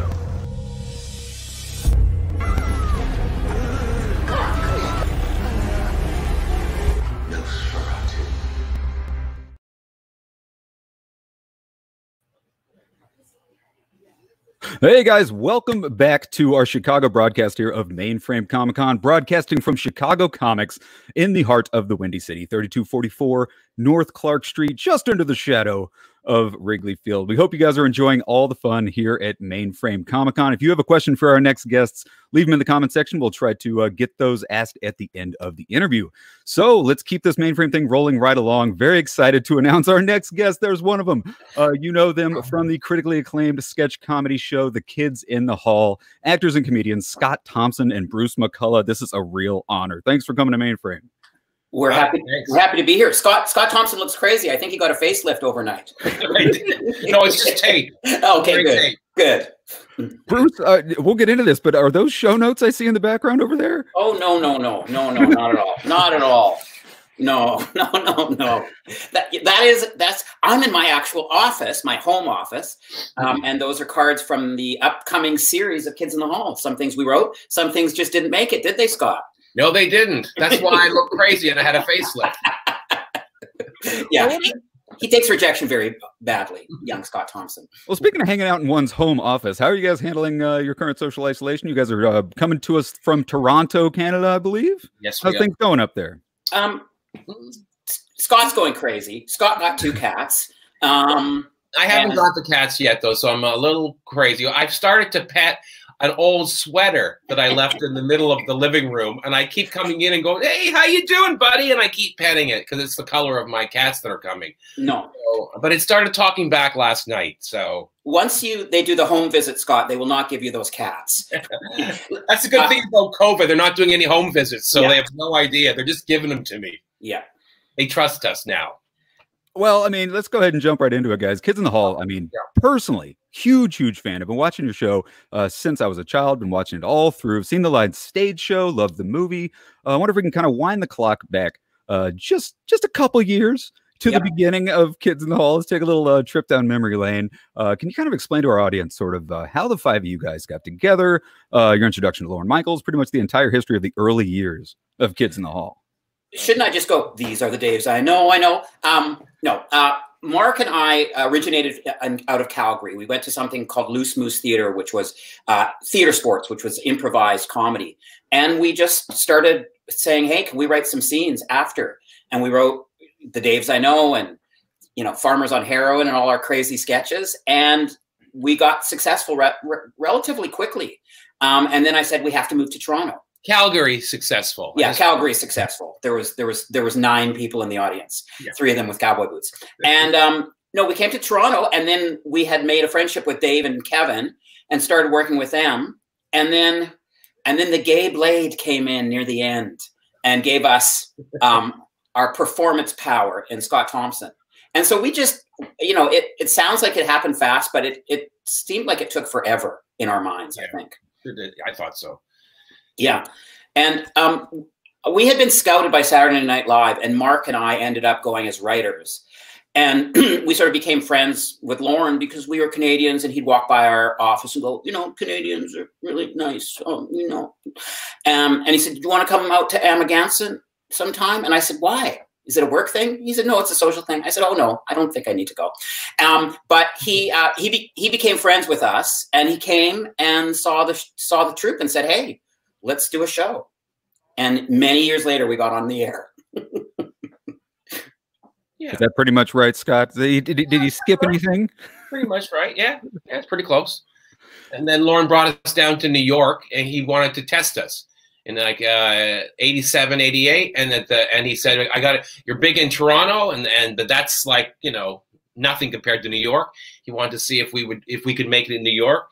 So he brought us down to New York. He put us up in really crappy apartments. He gave us an allowance, and he had us open for everybody. He just said, you're going to do it. You're going to open for all these people. You're going to learn. I'm going to give you an allowance. And at the end of 6 months, if you have an audience, then we'll really see about getting you a show. And it worked. We got a Rolling Stone story, and that was it.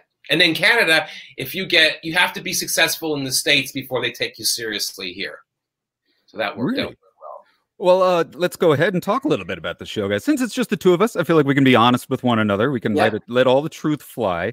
But out of all the 5 cast members, who do you think plays the sexiest, most attractive female. And can you point to a specific character who you think really crushed the other gender more than anybody else? May I say something here about this? Yeah. I've always found this very interesting. That men always say this. They always go, "Who's the best-looking woman?" As if the best-looking woman is the most realistic woman. And I think that's. I would say Dave was the most beautiful woman. That, you know, because of an accident of genetics, etc., and the shape of his face and all the rest of it. But I guess, and I also probably the most realistic too. So I guess he wins both. And it would be Jocelyn, the French Canadian hooker. Right. The most beautiful woman in the show. Not played. Bruce, do you agree? Well, I guess it's always such a weird question. I mean, of course, I think I'm the cutest woman, but because I have those nice little feet and I've got my little runner's legs, especially in the movie. Yeah. You're just so adorable in Brain Candy. But it is funny. I took to the drag slowly because we'd always get asked interviews about it. Tell me about the drag, and it was like it wasn't a big thing to me. Like it didn't feel anything different than just putting on a suit jacket, which is just as foreign as putting. So I don't know. I think though we became alive when we started playing women. You know, because I think when we started, we didn't really play women. And then once we started playing women, I think there's the energy of the troupe really came alive.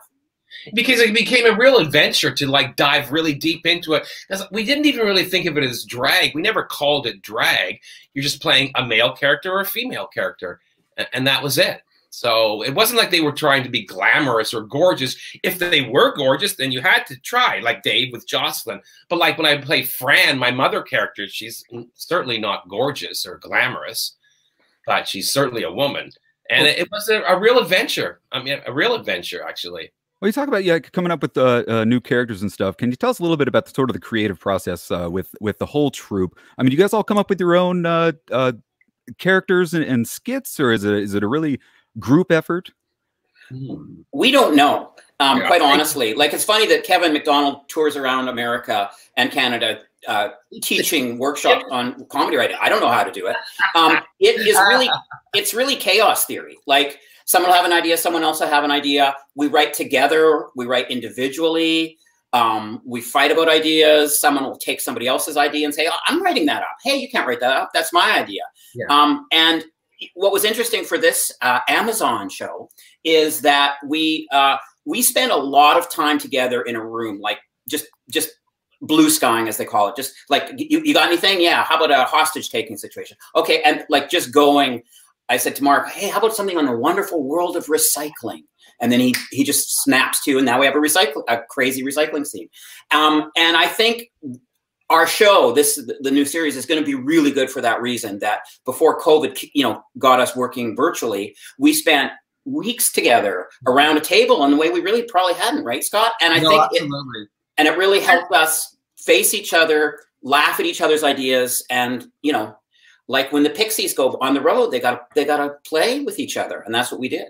I think we were a little more generous with each other than we were when we were younger. And I think that's a good thing because, as Bruce said earlier, like, there's something that happened in this one that never really happened before. Someone would have an idea and they didn't really have the energy or how to write it, and someone else would take it and write it. And that didn't really happen before. Like Squee, this piece that I wrote, that didn't get in, but I'm still going to keep pushing. But it was still get in. Yeah, about pigs looking forward to being slaughtered. But I loved it because I knew how to write it. And but that sort of thing didn't really happen before. I remember when Bruce, when you tried to write the Buddy Cole monologue? Right. I was having none of it years ago. Yeah, once I wrote him a monologue and he said, "I'm not doing it, but I'll strip it for jokes." I did. I mean, I still might do that today, but I would be much more open to thinking, geez, someone else might have a good idea too. Right. So that was really exciting, and we were very lucky that we had all those weeks before the world fell apart, before they pushed us into solitary confinement, and that was a real gift to us. It looks like Bruce is still working back there. I'm working. He's got a lot of notes on his wall. We're still working. I'm not stopping. I thought you were talking about he kept changing his décolleté tabs. Yeah. Opening it and then closing it. And going, speaking of Buddy Cole, are we going to see any Buddy Cole in the upcoming Amazon? I know you guys can't say much about it. we can't shut Buddy Cole up. The funny thing about whenever we work with Scott, be it on tour, be it anything, he goes, I'm not doing Buddy Cole. And we say, oh, okay, fine. We don't need Buddy Cole. No, I'm serious. I am not doing Buddy Cole. And this will go on and on and on. And then he'll finally go, okay, I'll do Buddy Cole. The show needs him. And it's like, Scott, we don't really want you to do Buddy Cole. And it's just a fun game to play with Scott for 30 years. And we played it all through this one, too. So, yes, making an appearance, even after making a speech about, you know what, I think we've gone past Buddy Cole. I know I have 11 monologues, but I don't need to put them in. And then cut to, I think we need a bit more Buddy. So you open your luggage and there's an ascot and just ready to go just in case you need it. Yeah. No, he's definitely making an appearance. Yeah. And I will say for anyone who have seen Scott's one-man show, The Buddy Cole, it is brilliant. I mean, for me, that was one of the reasons I really wanted to get back on the air. Like, he is saying stuff that is so smart, so weird, so wild, so edgy. And I don't know if he's going to tour with it again. Maybe people won't tour for a while, but it is brilliant. And so you'll see some flashes of that in the series. Yeah. Very, very excited for that, guys. I want to talk a little bit about Brain Candy. We're kind of moving in a timeline sort of way here in the interview. 1996, guys, if you haven't seen it, Kids in the Hall, they made the jump from television to the big screen with the movie Kids in the Hall, Brain Candy. Can you tell us a little bit about sort of the decision to make the jump from the small screen to the big screen? You know, where'd that idea come from? Was it you guys? Was it just the natural progression at that time? Because a lot of Saturday Night Live movies were getting made out of Saturday Night Live sketches. Obviously, you guys are not Saturday Night Live, but no, we're not. Yeah, what made the jump from small screen to big screen? Well, I think it was just something we were told we should do. I mean, I think we thought then that you graduated from your TV show and then you did a series of movies. Yeah. Unfortunately for us, the movie that we had to do was Brain Candy.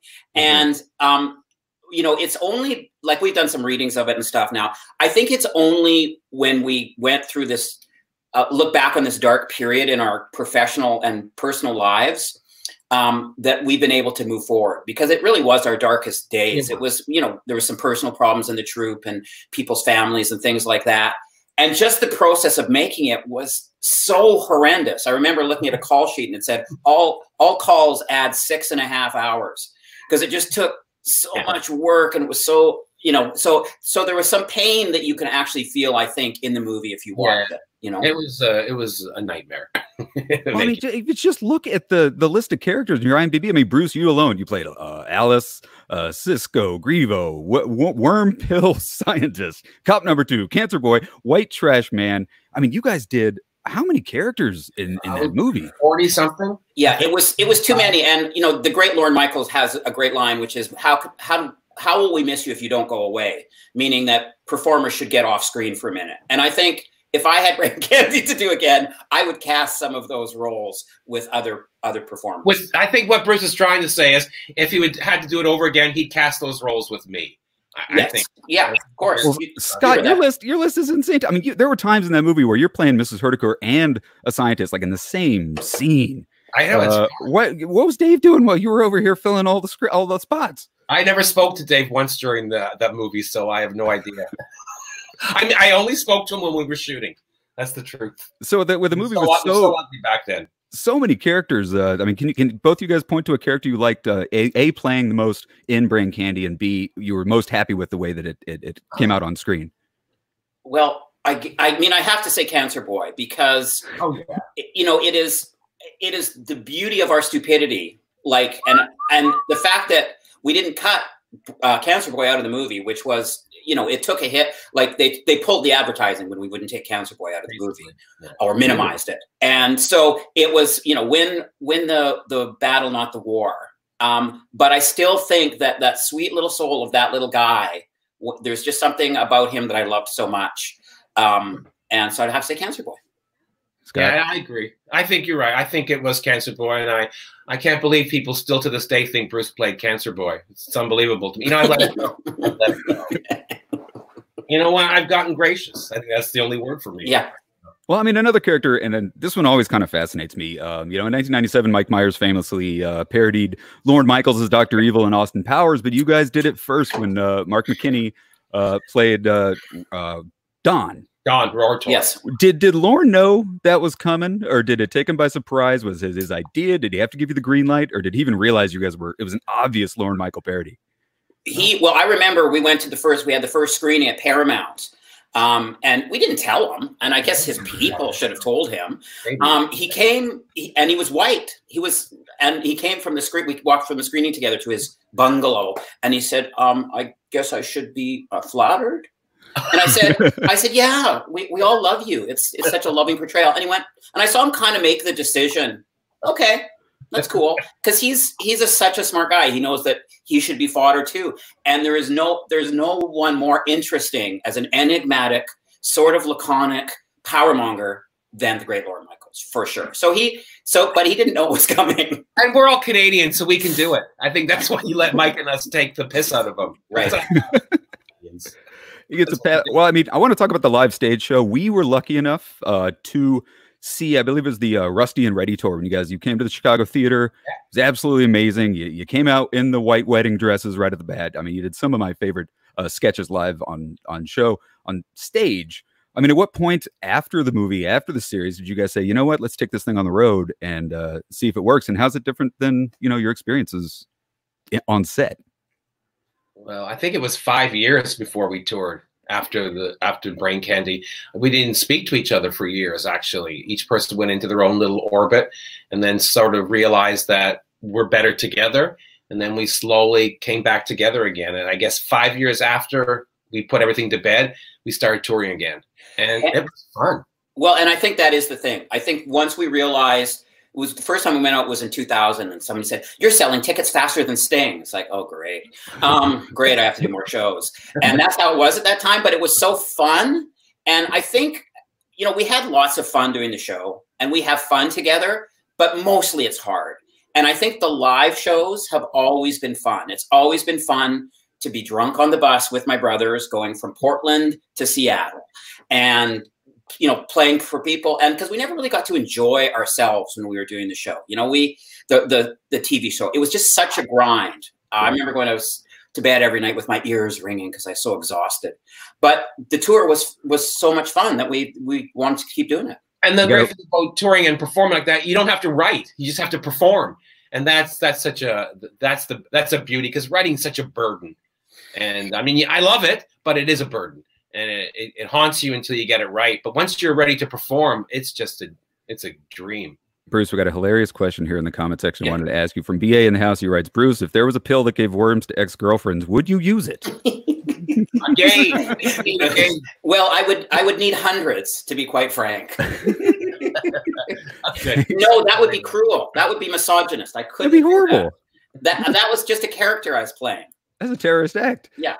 Let's talk a little bit about the Amazon show. Guys, it's coming back after so many years on Amazon Prime Video. It is the first ever Amazon original series, Canadian Amazon original series. You guys proud of that? Is that something that you're like, wow, we're the first? Yeah, very proud. Yeah.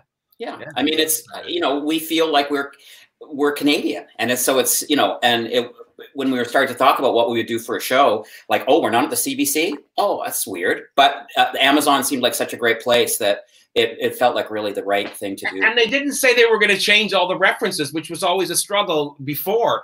They were like, yeah, you're Canadian, you don't have to change things to make it American. And that's amazing, because that's always been a struggle. Well, Americans can't relate to it if it's Canadian. I think that people are past that now, and I'm really glad of that. And Amazon they've not said anything about that. So they go, you be who you are, and part of who you are is sadly Canadian. No, they've embraced that. I mean, I think that's part of their spoken mandate. We're finally a country. We're like, oh, you're like British. Yeah. If you're British or German or whatever, they just say, do who you are. So we are who we are. We tried our damnedest to kill it, but we can't. You guys are a beacon of hope for everybody down there right now, I got to say. So, I mean, how much, percentage-wise, how many new sketches are we looking at versus how many sort of recurring? I know you can't talk about a lot. Right. We don't want to pry. But is it? No, I'll read you some stuff. Just kidding. No, we're doing a lot of new material. Like we're doing some of our. We'll probably do wedding dresses from our stage show, or some of our favorite things. But we're writing new weird things, and we've always responded to the world we're in, and now we're weird older men in this murky world. So that's what our material is. But yeah, people's favorite characters will be there in new situations, and you'll see old characters kind of dealing with the modern world a little bit. Mm-hmm. And then there's just brand new stuff that just, you know, we thought was funny and we wrote. And again, we were so lucky because we had half of the time before COVID and then the other half after COVID. So we're so lucky that we get to write about the two worlds. And it's all new, basically. There's stuff from the tour and stuff from a couple of monologues from my show, but it's new. And it's exciting to also take characters that have aged and going, what are they doing now? The kid in the chair, the painting of the chair, and if he's all grown up. We can't. No, he'd still be a kid. We've talked about this. The Cathys have aged. You know, Brandon Gordon have aged. Like I think two characters don't age. Buddy and Gavin haven't changed. Yeah. They're exactly the same age as they always were. There we go. Diaz. We wish we were Canadian. So, I mean, obviously, there's been no release date set for the show, as far as I'm aware. Was a relaunch of the show something that you guys always kind of had in the back of your mind, or was it something that you just kind of decided to do recently? Oh no, it's just been in the back of our collective mind for quite a few years, I think. Yeah, and I think, to be frank, Scott has been beating the drum the hardest. He would take me out for lunch every 6 months, come 40 minutes late, and then plead that we should do the show. We're so weird as a group. Like, we don't make any sense, the Kids in the Hall. No. And I think we all wanted to do it. We just never got around to it. And then somebody was busy, and then somebody else was busy. And it sort of became like, okay, if we don't do it now, we're never going to do it. Yeah. And I think we've loved each other so much over the last few years that it felt like, let's do this again, because we still have stuff to say, you know? Yeah, because I don't know, like for me, it's just like, it's the place where I'm most myself. It's where I get to do what I do. And I think all of us are like that. And so I've wanted to do this for quite a few years. And I'm because I want to comment. We want to comment on the world as we go through it. It's like, you know, that thing 7 Up, where they go back to those kids every 7 years. We're kind of like that. We're like the 7 Up gang. We're now the, 59 Up gang, you know? Well, I remember when I went to see Mavis Staples one night, and she was 75 at the time, and she was so amazing. And I remember at the end of the show, she said, I've got CDs for sale in the lobby. Yeah. And for some reason I said, okay, I'm a blues musician. I got to keep doing this. And that's why I even do my own shows. I don't care if there's 200 people or 2,000 people there. We're kind of blues musicians. We got to keep doing it. And I think that's what I got to. Yeah, I'd say mine was my experience with that was B.B. King in the 70s. Going, look at that fucking man! It's unbelievable. And so that's who we are. Yeah, B.B. King and Mavis Staples. I mean, it's been pretty obvious for years, but I think we are black icons. It's so clear. Pretty much, black blues music. I got a question from a DJ Stang GFX in the comment section. He said, question, did you guys think back to Shakespearean times where the man portrayed women for inspiration? Well, it would be Scott, if anybody. I would answer to that. I would say maybe no. Also, at the same time, the reason that we played women is very much the same reason they played women back then. Because back then, they had no women. Women weren't allowed to be actors. They were basically, an actor was a whore. Right. And you could be both.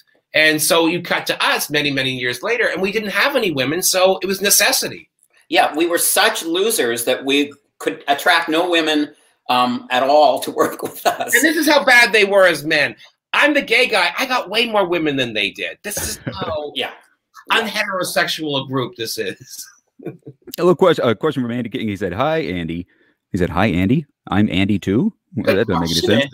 Wrong one. Well, he's at the bong. Well, it's COVID time. There's a lot of cocaine and the bong. You could have said Randy. I mean, come on, Andy. You got to read between the lines. He's a Z is me says, will there be more shadowy men music? There will be more shadowy men music. Yes. That's almost the first question we asked ourselves, and people ask us, because really they have always made us hip. We've never really been hip. We've never really been cool, but the shadowy men are fucking cool. Yeah. Yeah. So yeah, we're going to stay with that. Yeah. So guys, anything else you can tell us without breaking any sort of contracts about what people can expect from the new show? Anything you guys work out? Bruce, read some stuff. I got a script. Got a script right here. The wall real quick. You know, this might not be. Let's take a tour of Bruce's office. Excitement as when we were young, but there will be nudity. Male, older male nudity. I hope Thank there's you, no Amazon. There's no nudity. I just want to show this picture. I hope there's not too much glare on it. Oh, I'm gonna get one. You do that. I got one to show. Yeah, it is the inspiration of my life, and most of the Amazon series will be about this picture. And it is a picture I found on the street 25 years ago, and it is my most prized possession. I love that picture. Half of the show will be inspired by that, and the other half will be inspired by this beauty. Bruce, you remember this? Oh yes, very well, very well. Tell the little story about that. You found it, didn't you? Yeah, I found it in the street. That's where all my stuff comes from. And I still have it, and it's down in my office, and it's going to be my new avatar. There you go. There you go. So that's what our show is going to be about. Are you pleased that I have that still, Bruce? Oh yeah, I am. And then the other part will be Ted Kennedy doll, teddy bear, which is so that's what the Amazon series is going to be all about. And this will be the credits. The credits will be here. And then of course the closing of the show is my David Bowie quote. Yeah. I know when to go out, I know when to stay in. And then, of course, we're like, you know, we're the good guy, but, you know, we're also the bad guy. Yeah, good bit, Scott. Good bit. Good bit. All right, I want to ask you if this means anything to you in the comment section. From Catherine Cox says, "Hey, Bruce, this is Jane's mom. She certainly was attracted by you guys. Do we know who Jane is and who her mom is?" No, but I see a picture of her mom. She's not bad either. Not bad. Yeah. That looks like, yeah. No, I'm not gonna say anything. I'm just gonna put the ram's head back up. Yeah, he needs the ram's head. Put my crotch right here. There you go. There you go. There we go. Professionally later. I shouldn't have done that. I shouldn't have ripped it off the wall. Didn't From even. Big Boss writes, "This is going off the rails, and I love it." Yeah, this is what our pitch sections have been. Scott doing like bits while we're actually spilling coffee on his computer and doing bits while we're trying to write. Can't do comedy this way. Yeah. Well, guys, I wish we could do this all day long. We got to wrap it up. We're going to move on to our next guests, which are the cast from the movie Clerks. Thank you so much, Bruce and Scott, for coming to Mainframe Comic-Con, donating your time generously. Anything you'd like to tell the audience out there before we let you go? No, just that we love you. Yeah. Stay sane. Stay safe. We'll all get through this. Well, guys, look for season 6 of Kids in the Hall on Amazon Prime Video coming at some point. So stick around, guys. We're going to take the shortest of breaks. We're going to continue broadcasting live here from Chicago Comics on Mainframe Comic-Con. And stick around. Up next, Brian O'Halloran and Marilyn Ghigliotti from the movie Clerks. Stick around. Thanks, Bruce and Scott. See you later. See you guys after this short break. Thank you. There are a lot of bad people in the world. And Charlie Manx is one of them. I'll admit I underestimated you. I will stop you even if it kills you, it's a promise.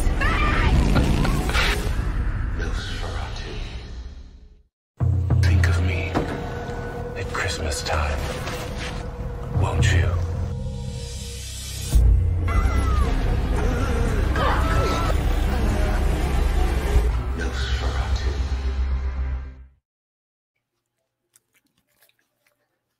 Hey, we are back, guys. That was tons of fun with the cast of Kids in the Hall, but none more fun than our next guest, guys. Joining us here from parts all over the world here at Mainframe Comic-Con. You know them as, from the movie Clerks, 1994. They're both accomplished actors, producers, and directors. Welcome, please, Brian O'Halloran and Marilyn Ghigliotti. Ooh, we got an echo. Hello. Sorry, probably me. I like it. It's awesome. Let's harmonize. Okay. No, that's still kind of echoey. Wicked. Guys. That's kind of weird because I've never had the problem before. This is nuts. Is your computer on? It's on mute. Weird. Brian, how you doing there? I'm doing good. Thank you for asking. Thanks for having us. Absolutely. So how's everybody? How's everybody handling quarantine? Good. You know, I'm about 2.5 hours northwest of New York City, so population is thinner up here. So stores are better stocked and things like that. I've been very fortunate enough that we have enough food, toilet paper, and pet supplies for me and my girlfriend Diana. So far so good, and my family is spread across the United States are all well as well. Are we taking any hobbies? Any hobbies? No, but I am. I've been rehearsing the past 2 weeks for a live stream play reading of I Hate Hamlet, which will be on Facebook tomorrow night. I'll be sending out information tonight about that. Marilyn, how are you doing? What's going on? You all right there? Can you hear us, Marilyn? It's funny because I think we can hear her tapping on her keyboard. Sorry. Can you hear me? We can hear you. Okay, I can't hear you. I don't hear an echo anymore. Well, that's good. But we hear you. Okay, I don't know what's going on because I've never had. I've done the same setup that I've always done with this. But can you hear how am I doing in quarantine? Not gonna lie, I'm starting to kind of get bored, especially since I'm by myself. I don't have anybody else to quarantine with, and the first 3 weeks loved it, completely loved it. But now I'm just kind of we got. I'm ready for it to end, but you know, we'll see how long it goes. Marilyn. Oh, yes. Would you mind jumping out and then coming back in? Yeah, got it. All right, thanks. Well, so Brian, what about? Ooh, she's still in. There we go. Much better. Is that me? Am I freaking it out? Sorry, guys. That's all right. Hey, Chad, jump in. I'm back. So, man, I'm getting feedback. Are you getting feedback from me now too? Is it coming from me? Because I have headphones on, so I don't know how that would happen. Okay. Good. No, shit. Hey, Brian, do you have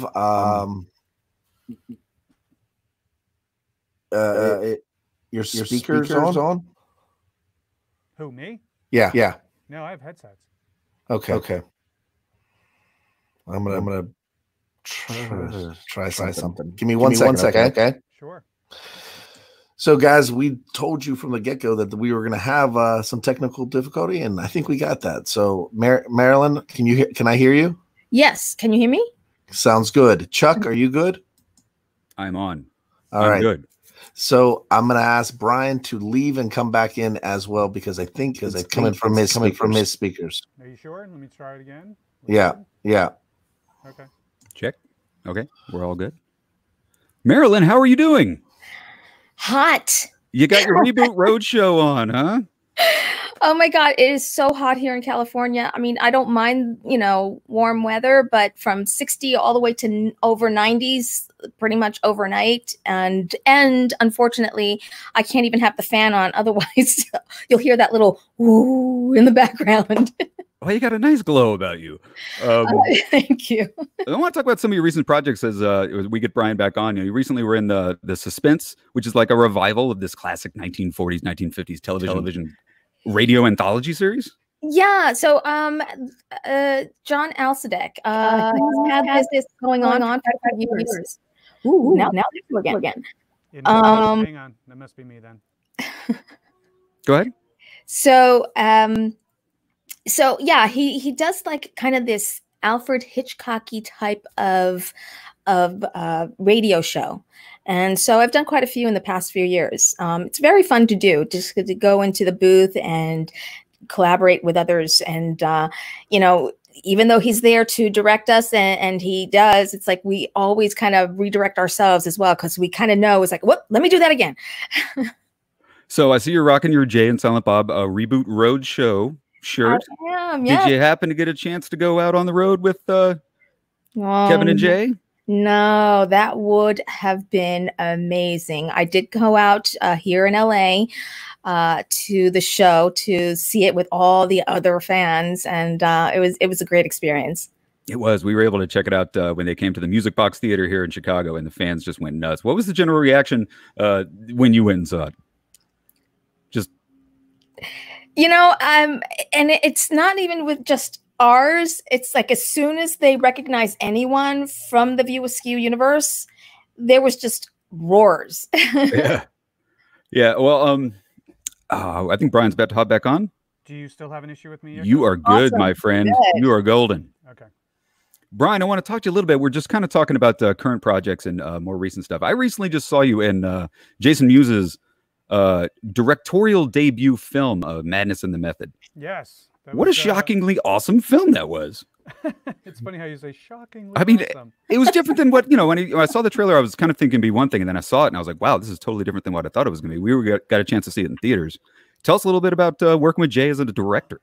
You know, I've known Jay now 26 years, and to see the growth of where I knew him from to grow with Madness and the Method, that's the film right there, now available also on Amazon and also on iTunes and other streaming networks.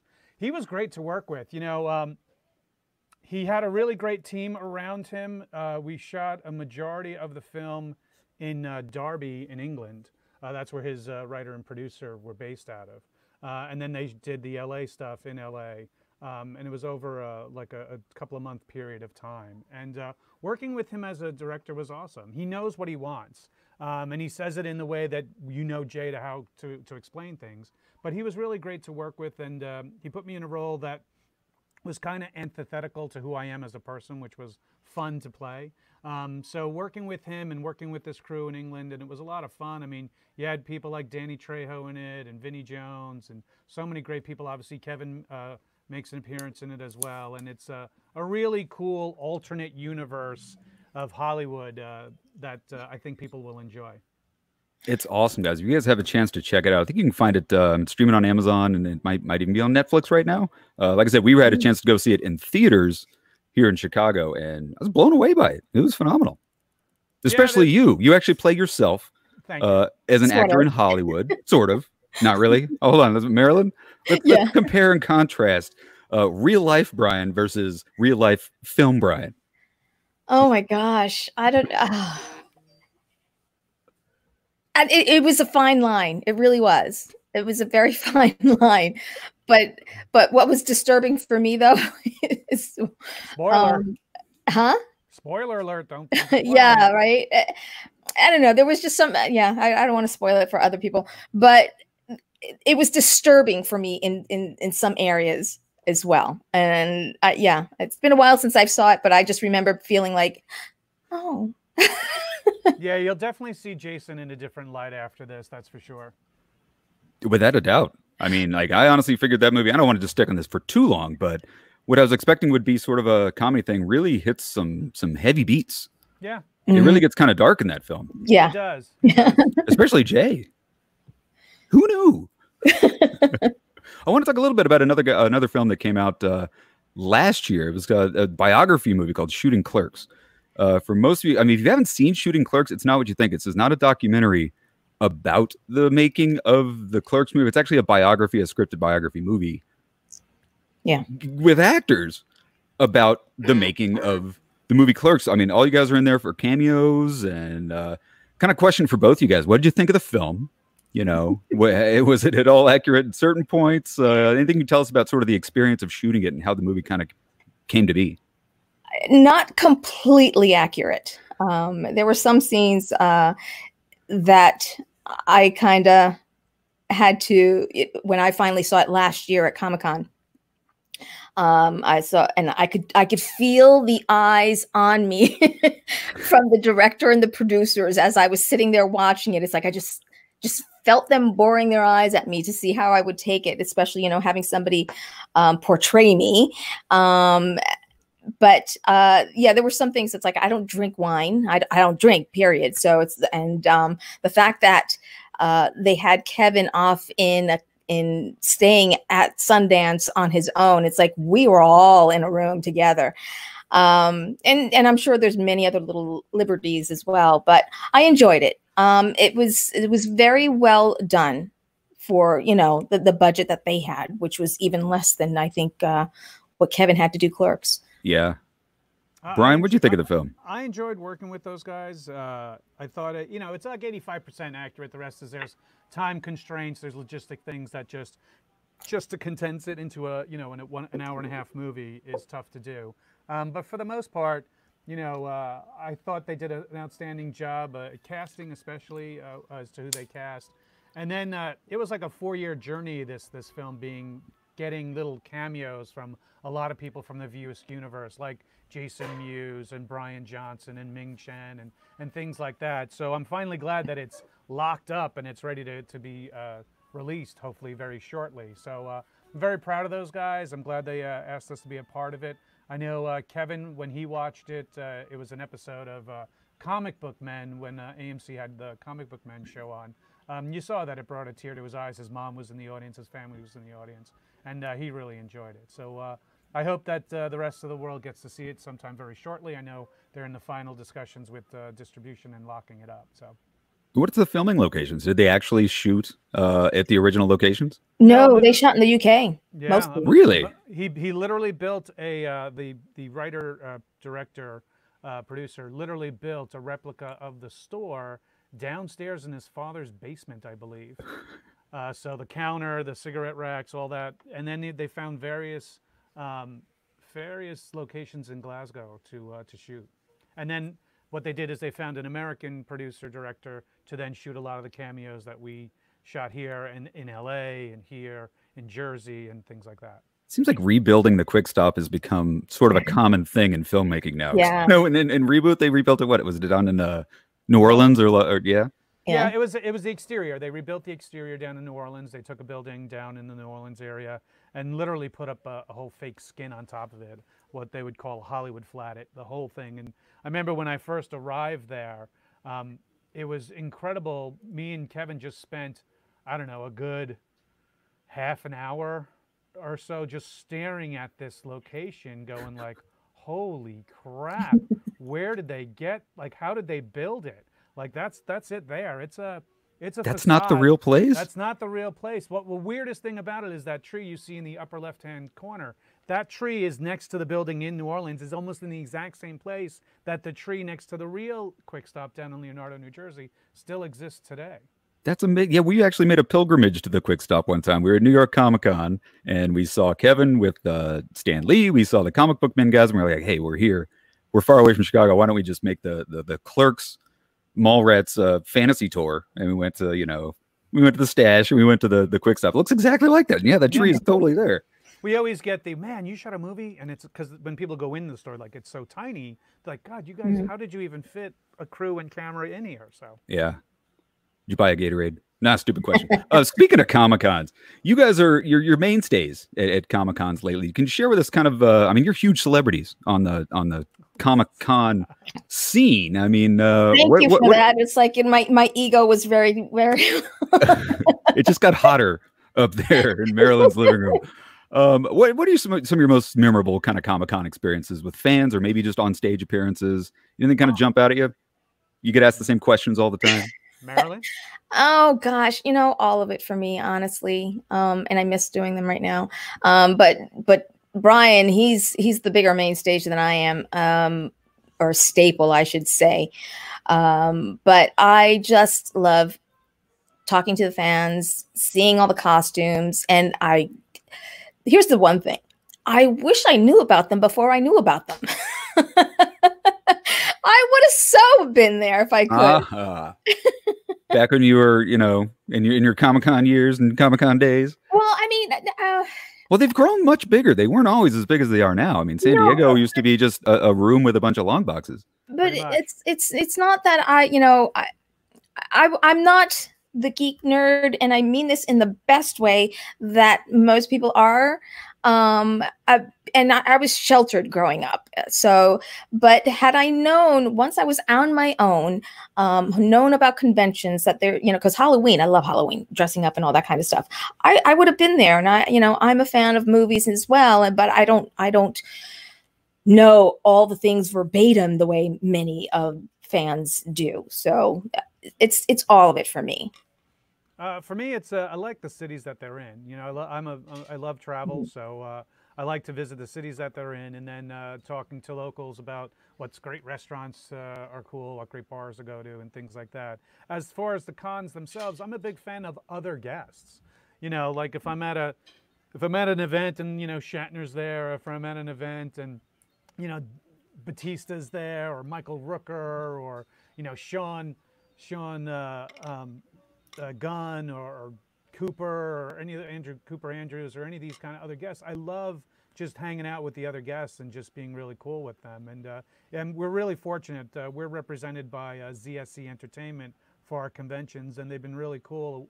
And they have great relationships with a lot of these conventions that they've allowed us to travel. We went to Australia.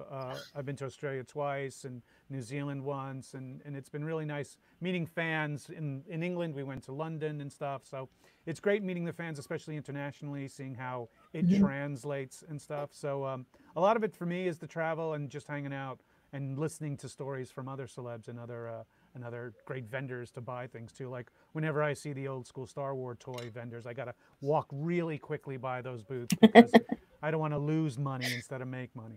Speaking of fans, you got Ming Chen is actually in the chat room right now. He said, "This is going great." Ming is the master. We will have Ming will be on tomorrow. You know, Ming, if you're watching this, we just saw the trailer for the new Troma film Shakespeare Shitstorm, and we saw your cameo in the trailer.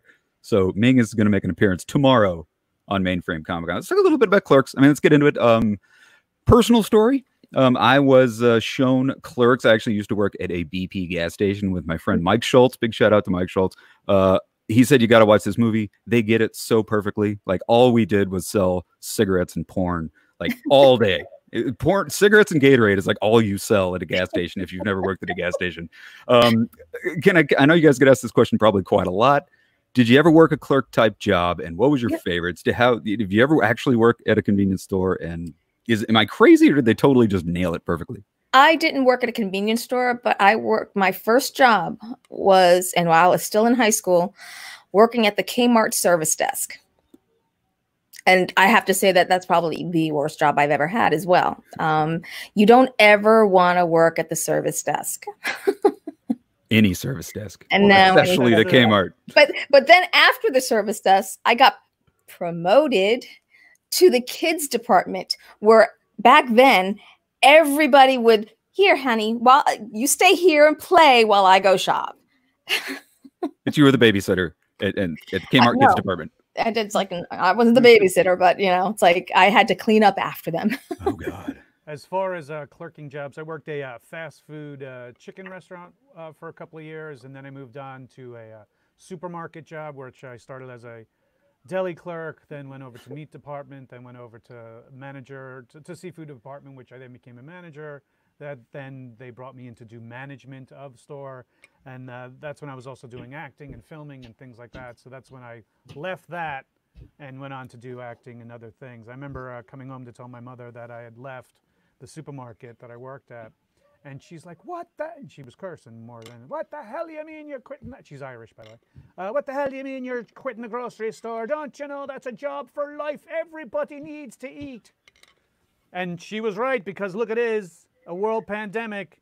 Grocery workers are working their ass off to keep us all fed and stocked in toilet paper. So I would have been completely overwhelmed probably by the past couple of months with what's going on. So those were my clerking jobs. And yes, I would deal with some of the most backward ass people at times. So very true. I can attest. Something that blows my mind. I think was it last year or the year before? I think it was last year. Clerks was added to the Library of Congress National Film Registry. What an amazing, insane honor that is. I mean, now, you know, if you're in Washington D.C., you want to go see the Constitution, Declaration of Independence, you can pop into the Library of Congress and see things like Wizard of Oz, Casablanca, Gone with the Wind, and Clerks is now in there as this is what the 90s was in a nutshell. I mean, how amazing is that? How insane. Pretty crazy that that's going to be part of the library that's available to the bunkers for our, you know, when things got really bad where we have to bunker the Congress and our government into one, and that's their library that they got to go to for entertainment, that we, talking about snowballing, is in the Library of Congress. And funny enough, just started to interrupt, and funny enough, the filmmakers of shooting Clerks were the ones that campaigned like mad to get it put in to the Library of Congress. So big shout out to Christopher Downey and his crew for putting that request in and getting the fan base to vote on the website for us. And we were this year we got or last year, whenever it was, got the most votes for that year for any film inducted that year. That's amazing. And you know, it just goes to show too, because when Clerks did come out, a huge fan base, and I think even still to this day, is the military. Yeah. Huh. You know what it is because military, you know, they can't get internet and service that great sometimes at these camps that they're stationed in. And so they bring DVDs. They have sleeves of DVDs, and it's one of the go-to DVDs for them to watch. And so I enjoy the fact that, you know, a movie that we did so many years ago still gets the love that we get, you know, 26 years later now. Yeah. Thanks for the slideshow. You're welcome. Nice. You've done this before, Brian. And I mean, Marilyn, you too. You know, it's always the production of Clerks is something that's kind of always fascinated me. You know, we've all heard stories. If you're a member of the fan community, tell us a little bit about sort of the experience being cast in the roles of Dante and Veronica. I mean, the shooting process. I mean, what were you guys doing right before the phone rang? And I mean, how did the movie come about? I mean, there's so many questions.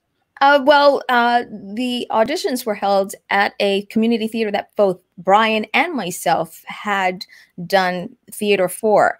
I heard about the auditions through the grapevine while I was doing a production somewhere else. And so they wanted us to do a monologue, and I did that. And I don't remember how long afterwards that Kevin actually called me up, wanted me to come down to the convenience store, pick up the script. We talked a little bit. I took it back home with me the next day while I was at work, just not doing any clients. I worked in a salon back then. I was reading the script and I really enjoyed it. And pretty much the role was offered to me right there. And so all I had to do was say yes or no. And obviously we know what the response was on that. And then not too long after that, he had the callback auditions for all the other roles that were being filled. And that's when I saw Brian and found out that he was going to be possibly in the film as well. So I was very happy to see him because it's like we actually had done shows already together. Oh, okay. So what was the shooting schedule like? How long were you guys hoed up in the quick stop after hours? Brian was there all the time. I can't remember whether I was there 2, 3, or 4 days, to be honest, on different occasions. Yeah, I was pretty much there every day for the film. Both myself and Jeff for majority of the film, I should say. I think it was like 22, 23 days with 2 or 3 days of daylight filming for the hockey on the roof scene, for driving to the funeral parlor scene, to like a lot of the exteriors that you saw the outside for. But for the most part, we were pretty much indoors pretty much the entire time. And so what I did was work. I worked a 9-to-5 job. I lived up in New Brunswick, New Jersey, which at the time was like an hour north of where the store is in Leonardo. So I'd work from 9 to 5. At noon, I'd have a lunch break, go home, take a power nap and grab something to eat, and then go back to work and stay until about 4:30 or so, then leave, go home, try to sleep from 5 p.m. till about 9:30 p.m., get up, shower, shave, and then get on the road down there, be at the store to get into makeup by like 10:30 or so, and then start shooting by 11. And and then go till 5 or 6 in the morning, depending on what we were shooting. How'd you hear about it? I mean, were we talking ad in the paper kind of thing, or Brian? Marilyn, me? Yeah. I got a call from actually the theater owner that Kevin used to hold auditions at. So the First Avenue Playhouse, which is still operational down in Leonardo, New Jersey, shall I say Atlantic Highlands, New Jersey. They were holding, Kevin had gone to them to ask, can I use your theater to hold auditions for this film I'm making in a couple of months? And then he was like, sure. And then he said, could you please send out a notice to your, stable of actors? Can you call them up? This is before cell phones and this is before the internet. So he pretty much, the owner called and the actor saying, hey, you're in the age range of what they're looking for. Next month, they'll be auditioning for this film. And I was like, oh, okay, cool. The month came and went. The auditions, I believe, were Sunday night and Monday night. I missed the Sunday night audition because I just totally forgot. Monday morning, Joe Bagnall, one of the owners of the First Avenue Playhouse, called me back to say, "Hey, Brian, where were you last night? I thought you were going to come down. You're in the right sweet spot of age range that they're looking for." And so I went down, I auditioned, I asked how many principals were there. A gentleman by the name of Vincent Pereira, Kevin's good friend and documentarian, was videotaping the audition, said, "Oh, there's 6, but they're cast. We're just casting, day players today." I'm like, "Oh, okay." And I auditioned, he liked what I did. If anybody has the 10-year anniversary Clerks X edition DVDs, the extra DVDs have our auditions on it. So he liked what I did, he called me back. I went back twice for callbacks at the Leonardo Recreational Center, read opposite Kevin. The independent contractor scene, asked how I liked it. I said I liked it. I asked who they were in the film. He goes, "Oh, the film's named Clerks, and this is one of the main guys. It's 2 clerks, and you're one of them." I'm like, "Oh, I was told back at the audition that the roles were cast." He goes, "Yeah, don't worry about that." You're a clerk. And then here it is. I'm looking at you, and you're a clerk. I know we don't have a whole lot of time left, so I mean, the people in the chat would just cut my head off if I didn't ask about the recently announced Clerks 3. It was just announced on Instagram. I'm sure lips are slightly sealed, but well, go ahead. They're not sealed because they have to be. Kevin hasn't written it yet. So, okay. Let me ask you this, because I mean, speaking of Kevin, he has written it. It just he hasn't sent it on to us yet. So it's like I don't know if you watched last night, but he did a little interview with Nick Fellinger last night on Instagram Live, and he did talk a little bit about that.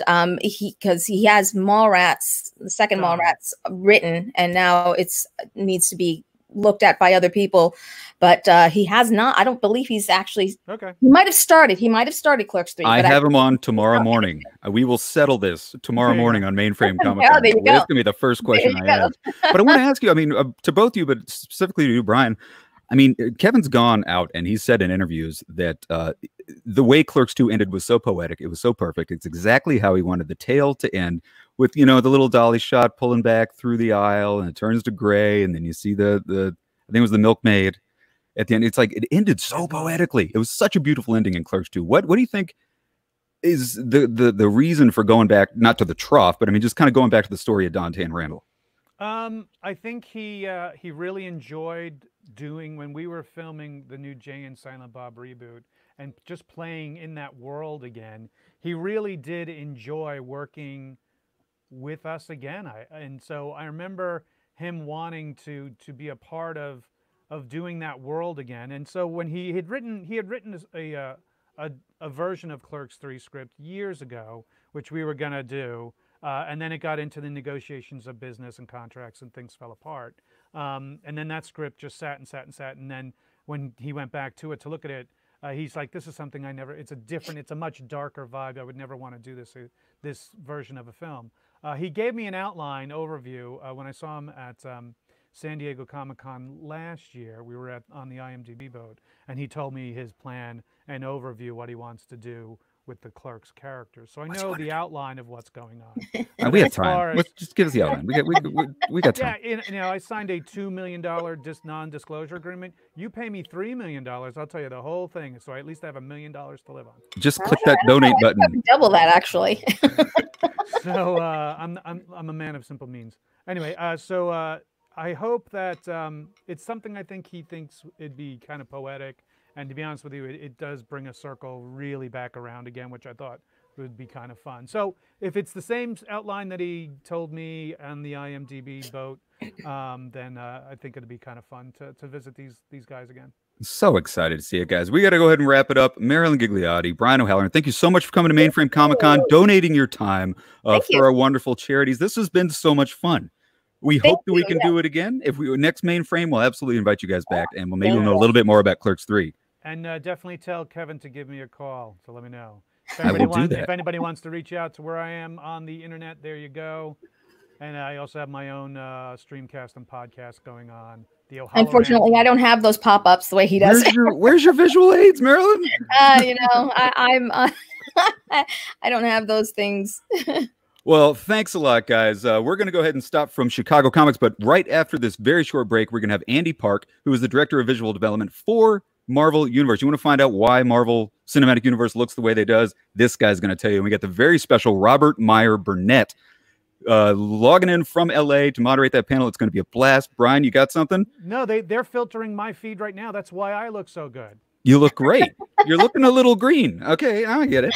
I get it. Matrix. It's the new Matrix. All right, guys. So stick around. We're going to be back in just a couple of minutes, like 2 minutes, with Andy Park and Robert Meyer Burnett. Thanks a lot, guys. Stick around. We got a lot more Mainframe Comic-Con right after this. Thank you. This is Batman. I want to be sure you know about Mainframe Comic-Con. It'll be online the 25th and the 26th, and all the proceeds are going to the Red Cross and the Hero Initiative. So be sure to check it out.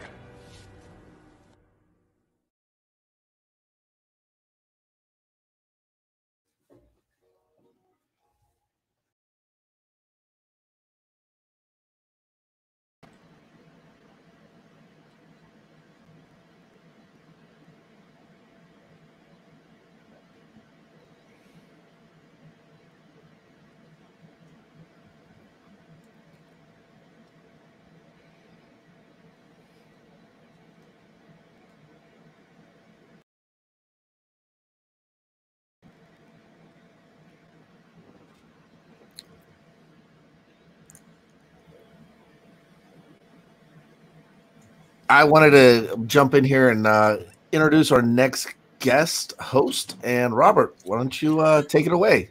Well, hello there. I have to say, first of all, it's a great honor that you asked me to come host this segment and a few other segments. And to be interviewing our next guest is a real thrill for me because not only am I a fan of his work, but I probably own a lot of the things that he designed in various formats, mostly Hot Toys figures. But it's really great to be here. I think what you guys are doing is a fantastic thing. And now that I've missed WonderCon this year, I'm going to miss the San Diego Comic-Con. It would have been my 32nd Comic-Con. And you guys have just slipped right in and filled my comic convention inkling, hankering, whatever you want to call it. It's great to be here. Well, with no further ado, I'm turning over the Mainframe Comic-Con to you. All right, then. Well, greetings, everyone out there. Anyone in the 28 known galaxies, if you're a fan of Superman the movie. I am Robert Meyer Burnett. Of course, you might have known me from Collider Heroes or my own show on YouTube, Robservations. But I've also made films. I directed a movie with William Shatner called Free Enterprise. But basically, I'm a fan, or as the late John Schnepp used to say, I'm a sweaty. And when Mainframe Comic-Con reached out to me and asked me if I would host a few panels, I said, heck yeah, I would.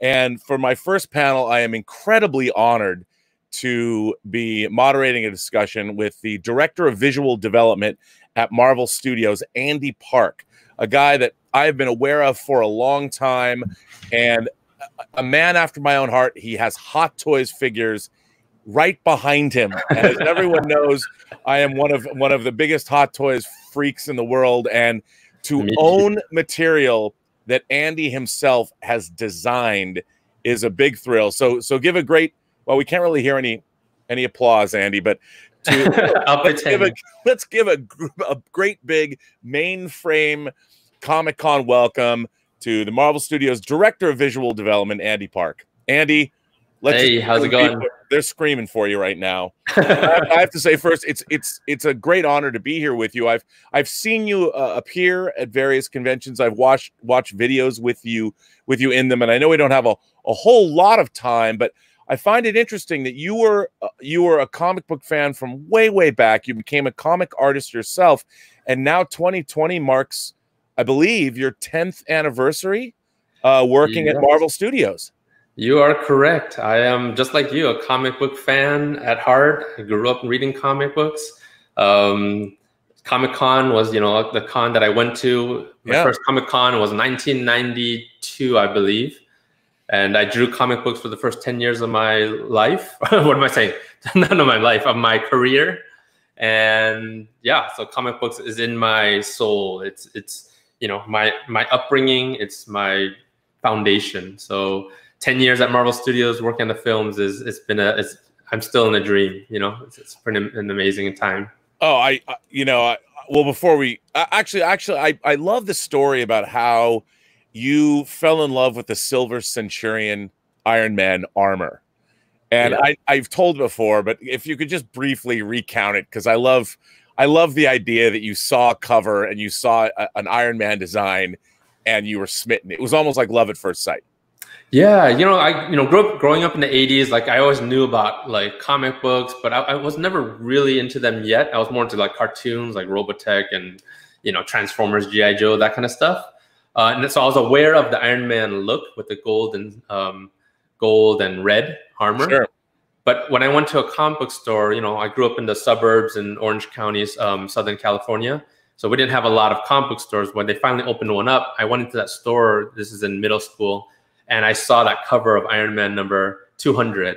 And I was like, wait, I know what Iron Man is. I've heard of him, but I've never seen that look with his shoulder pads, right? The red and silver. And he was more bulkier. He was like a little bit more, not as form-fitting, I guess.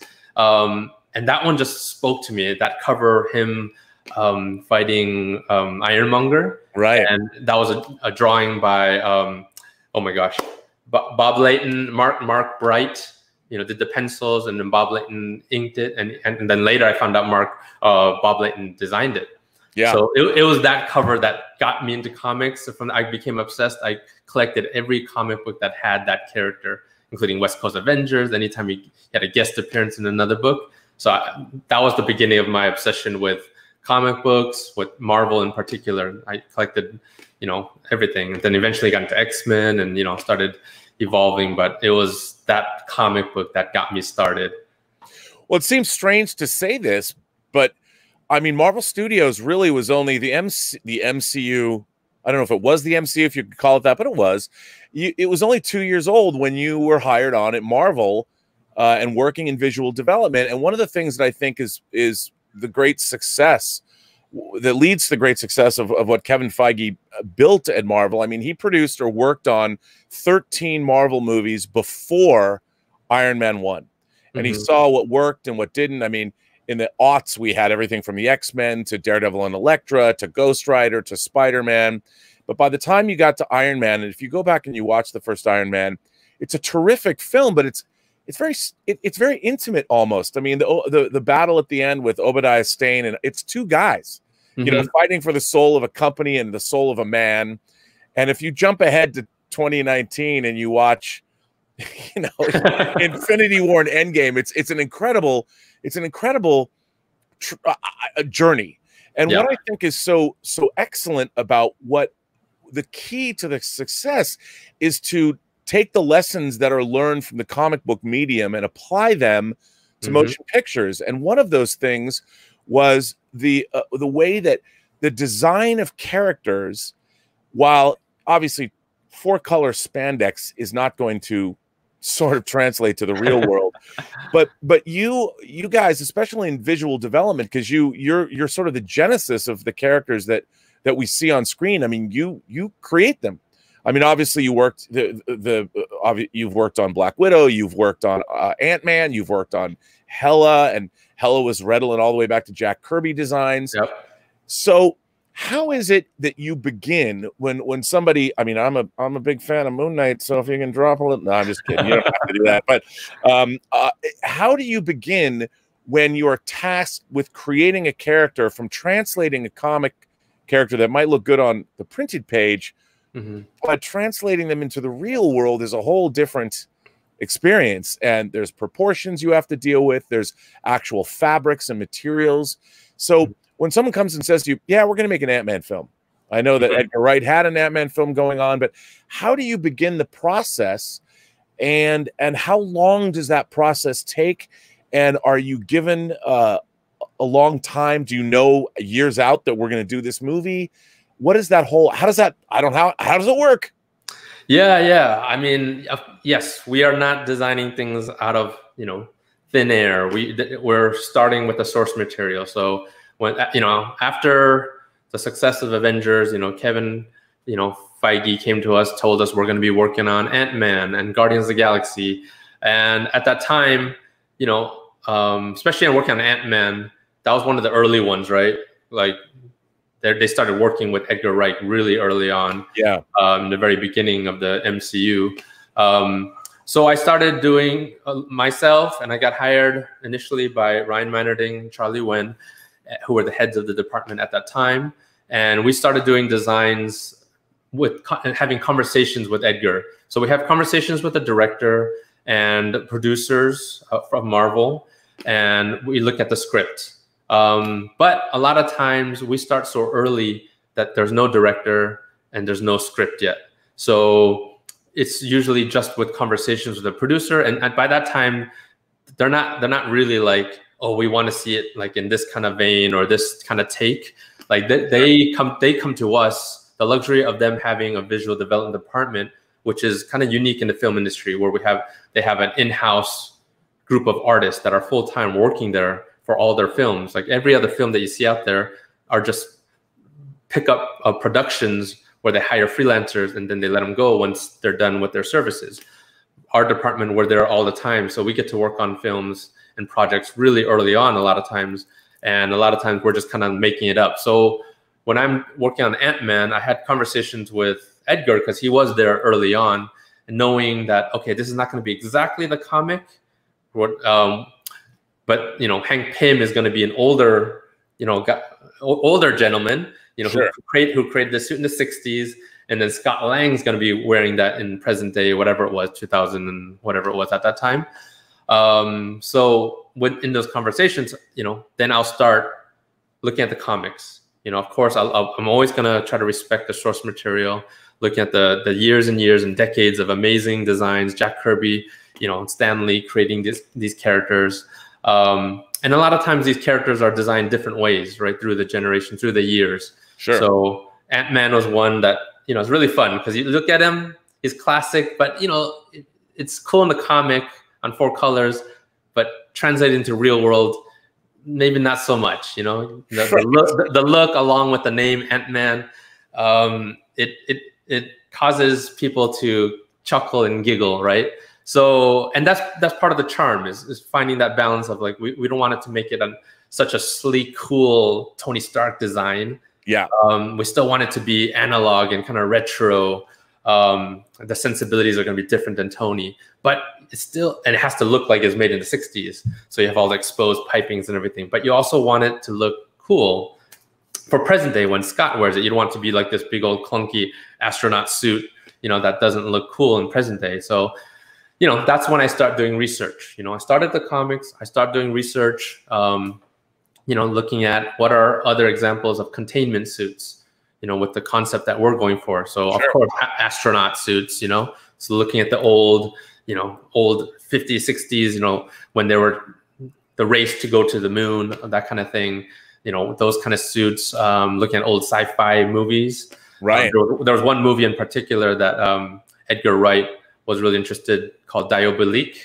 And that's John Philip Law playing. Yeah, he's got this kind of black cat suit, you know. Oh yeah. So with leathers, you know, you got leather, and you directed by Mario Bava.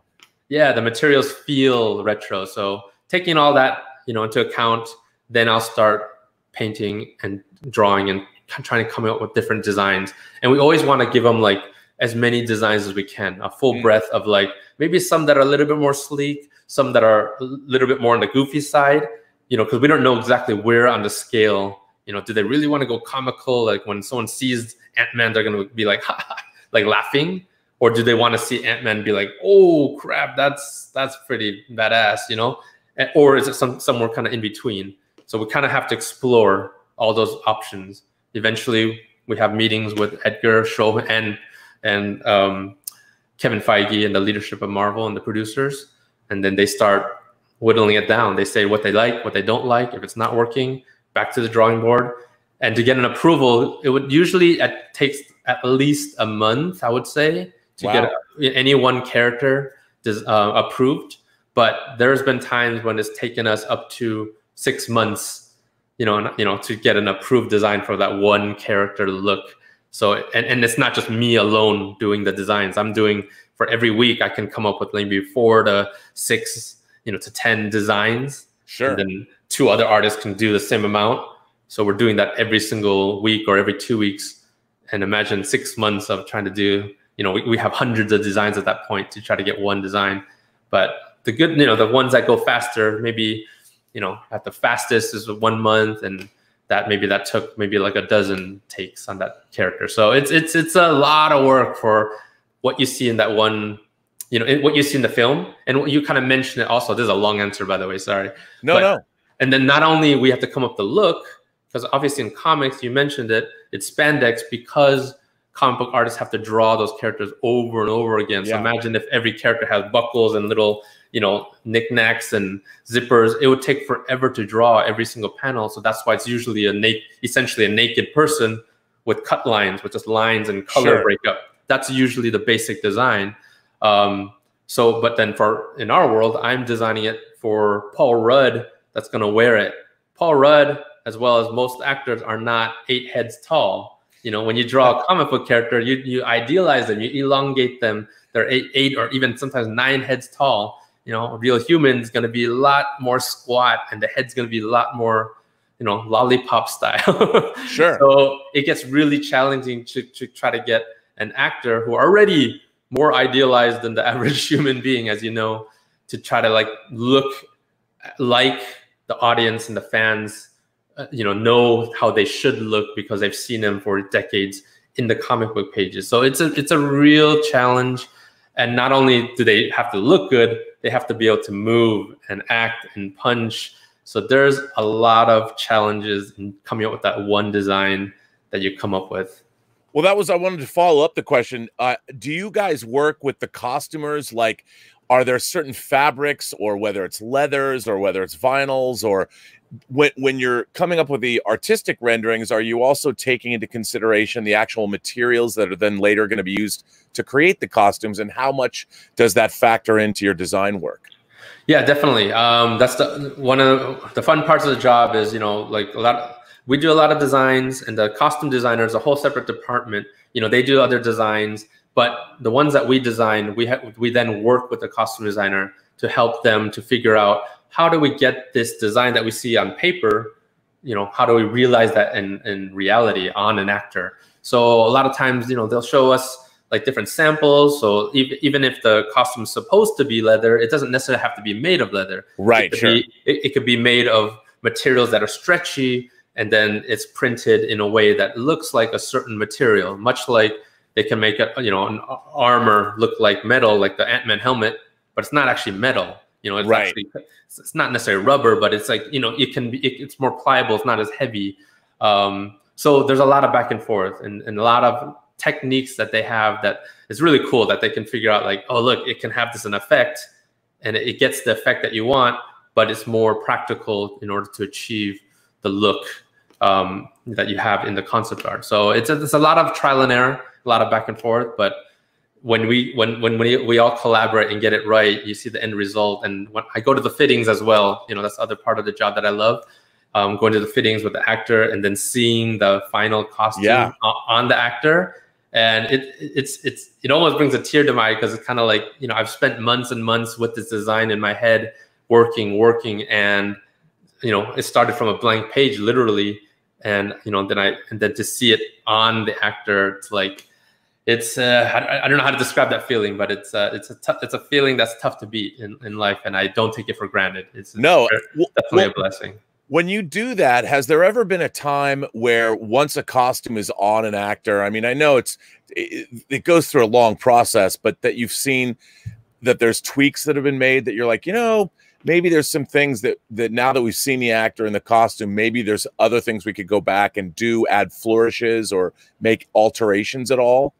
Yeah, definitely. Because every actor, every human being has different proportions. So certain actors, you have to accommodate for those different nuances, you know? So one actor might have a very long neck, or another actor might have very, you know, broad shoulders, or some don't have as broad of a shoulder, or, you know, everyone has different size waists. So there's a lot of different techniques and things that you can do to help, you know, it's the same thing as a tailor, right?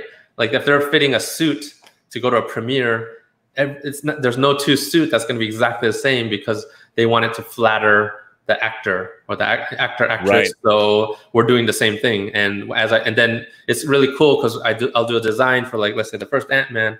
Then I get to do designs for the subsequent movies that he makes an appearance, like Ant-Man and the Wasp, you know, and so forth.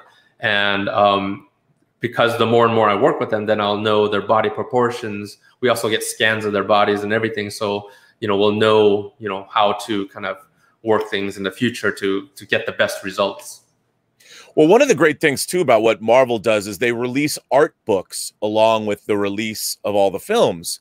And there's a lot of just unbelievable pre-production artwork. So in addition to costumes, do you guys come up with visual concepts where you're creating scenarios, or just maybe here's a painting of a battle against such and such, and it becomes a jumping off point for previs, for visual effects, for the director and the producers to spitball ideas? Are you doing a lot of that as well? Yeah, I mean, our job is mainly two things. One is to design the character. So a lot of times that is a costume, but a lot of times it is a CG character or a creature or other things, sometimes props. But the second part of our main job in the visual development department at Marvel Studios is to do keyframes. So exactly what you described. Keyframes are singular moments that are illustrated to depict an important scene. So a lot of times we are painting these keyframe illustrations right in the very beginning, before they film. Sometimes, you know, I mean, definitely as they're writing the script, but sometimes there's even times when we'll do keyframes even before there's a script, but we definitely do it as they're writing, and it helps them. We do it. Yeah. They have the writers, the producers, director, they have ideas in their head, right? And sometimes, you know, and then of course they work with storyboard artists, so that helps for them to visualize, oh yeah, I could see it. But to see it fully painted with mood and, you know, the actors' likenesses and everything, like there's nothing that can beat that. And it's the cheapest way to do it, right? Obviously, besides hiring an actor and having them do a whole, like a photo shoot. So it helps to inspire the production. It helps them to figure out, is this going to be a cool moment?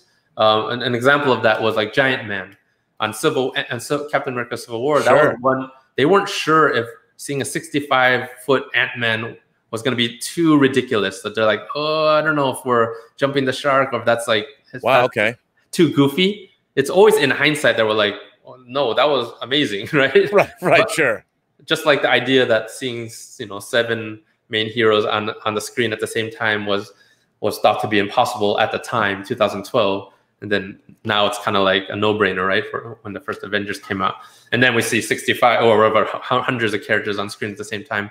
But, you know, I did a bunch of Giant Man keyframes, fighting, you know, different characters and, you know, ripping apart a plane to help sell it for them, and for them to help sell it to like the different, you know, there's different people that they need to like show it to get kind of the green light, right? So that's, yeah, it's for inspiration. It's also to help them to figure out, you know, is this cool? And the greatest compliment that we can get, and we get it occasionally, is when we do a keyframe, we show it in a meeting, and then they say, I want to see that movie.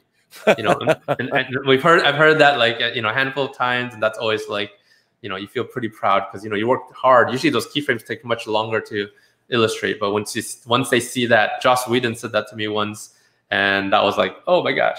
Well, it's strange to me that other studios that everybody doesn't have this kind of a department, especially bringing on comic book artists. I mean, one of the, I think, again, the great success of the Marvel Cinematic Universe is while they don't adapt things, say, directly, like Age of Ultron or something like that, they'll be inspired by those things. Of course. And then they make them work within, I mean, obviously putting something on screen with human beings is different than reading it in a comic book. You have to change and adapt. But I think one of the secrets of what you guys have done is no one is going to mistake. No one ever goes away from those Marvel films and are disappointed in the design of the characters or the action. I remember there's some people that are disappointed. Well, I mean, you know, I think when I sat in the theater in 2012 and saw Avengers for the first time, I had to pinch myself, to be honest.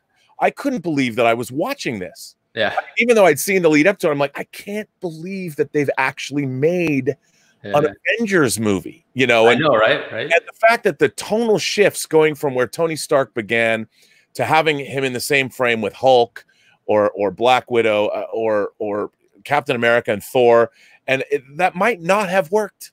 You know, it required, a lot of, I mean, this kind of visual development, I think, is key. And now, has it been an interesting journey how you've now, Marvel is obviously moving more into the cosmic realm where you've got the Celestials, you've got the Eternals, and we've seen glimpses of those. I mean, obviously nowhere the head of a Celestial, you know, build a whole, you can have a whole civilization living in the head of a Celestial. And has that been going from where you began in 2010 to seeing how the universe, the Marvel Cinematic Universe, has expanded? We've gone to various planets and Thanos, and we've seen all different now races and those kinds of things.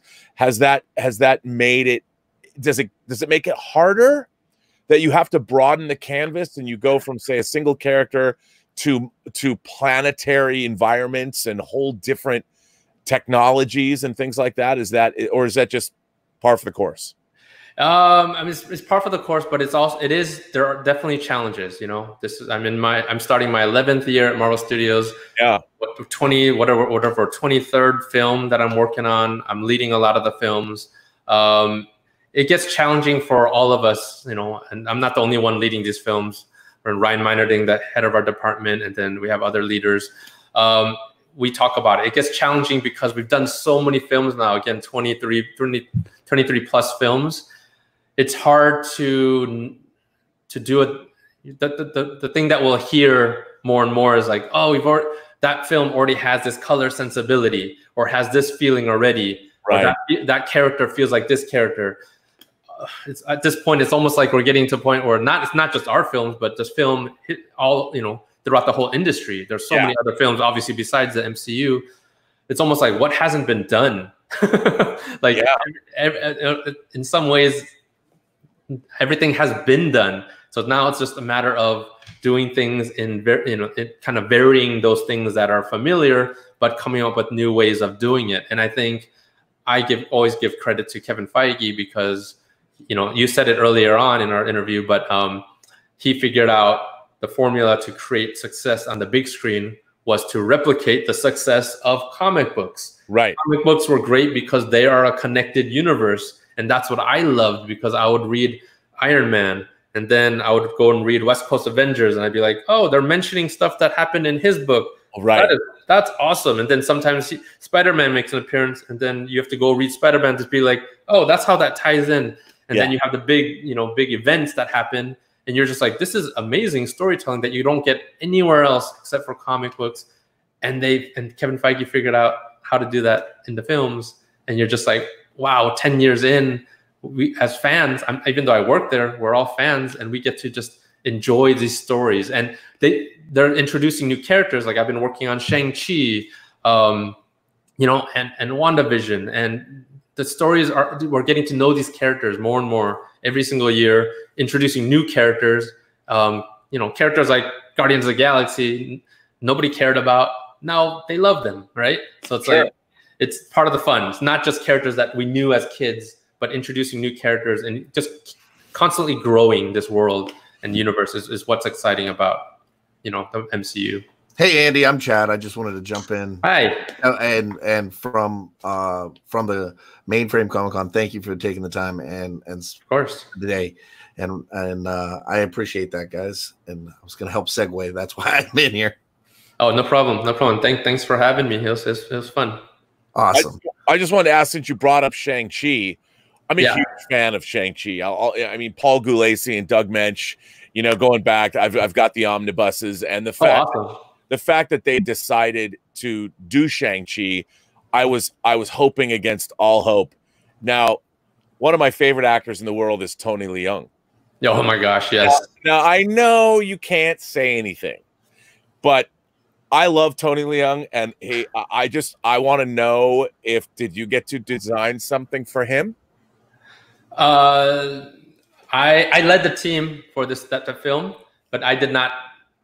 One of our artists designed the designs for like different characters. but I can't say specifically who did what. Or what I know, I know. I do without. It's just that, you know, if you look at in the movie Wong Kar-wai's In the Mood for Love, that Tony Leung, that's peak Tony Leung for me. Yeah, the clothes that he wore. I mean, his suits. And I just want to know that my man Tony Leung is going to get his most high-profile American project.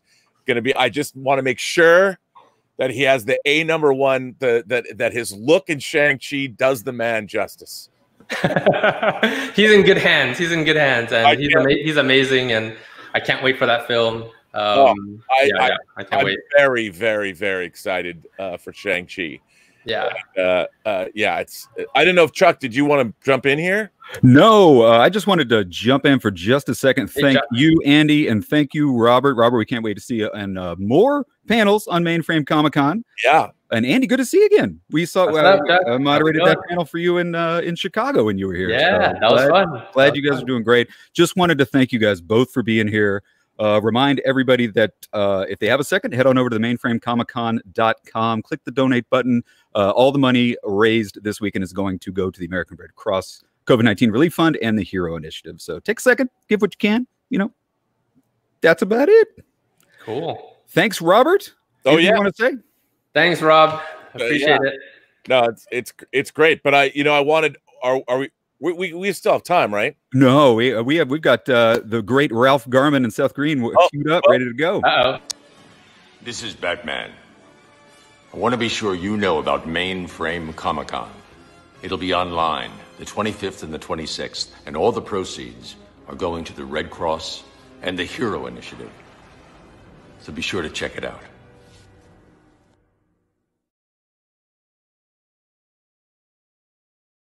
Kevin Conroy.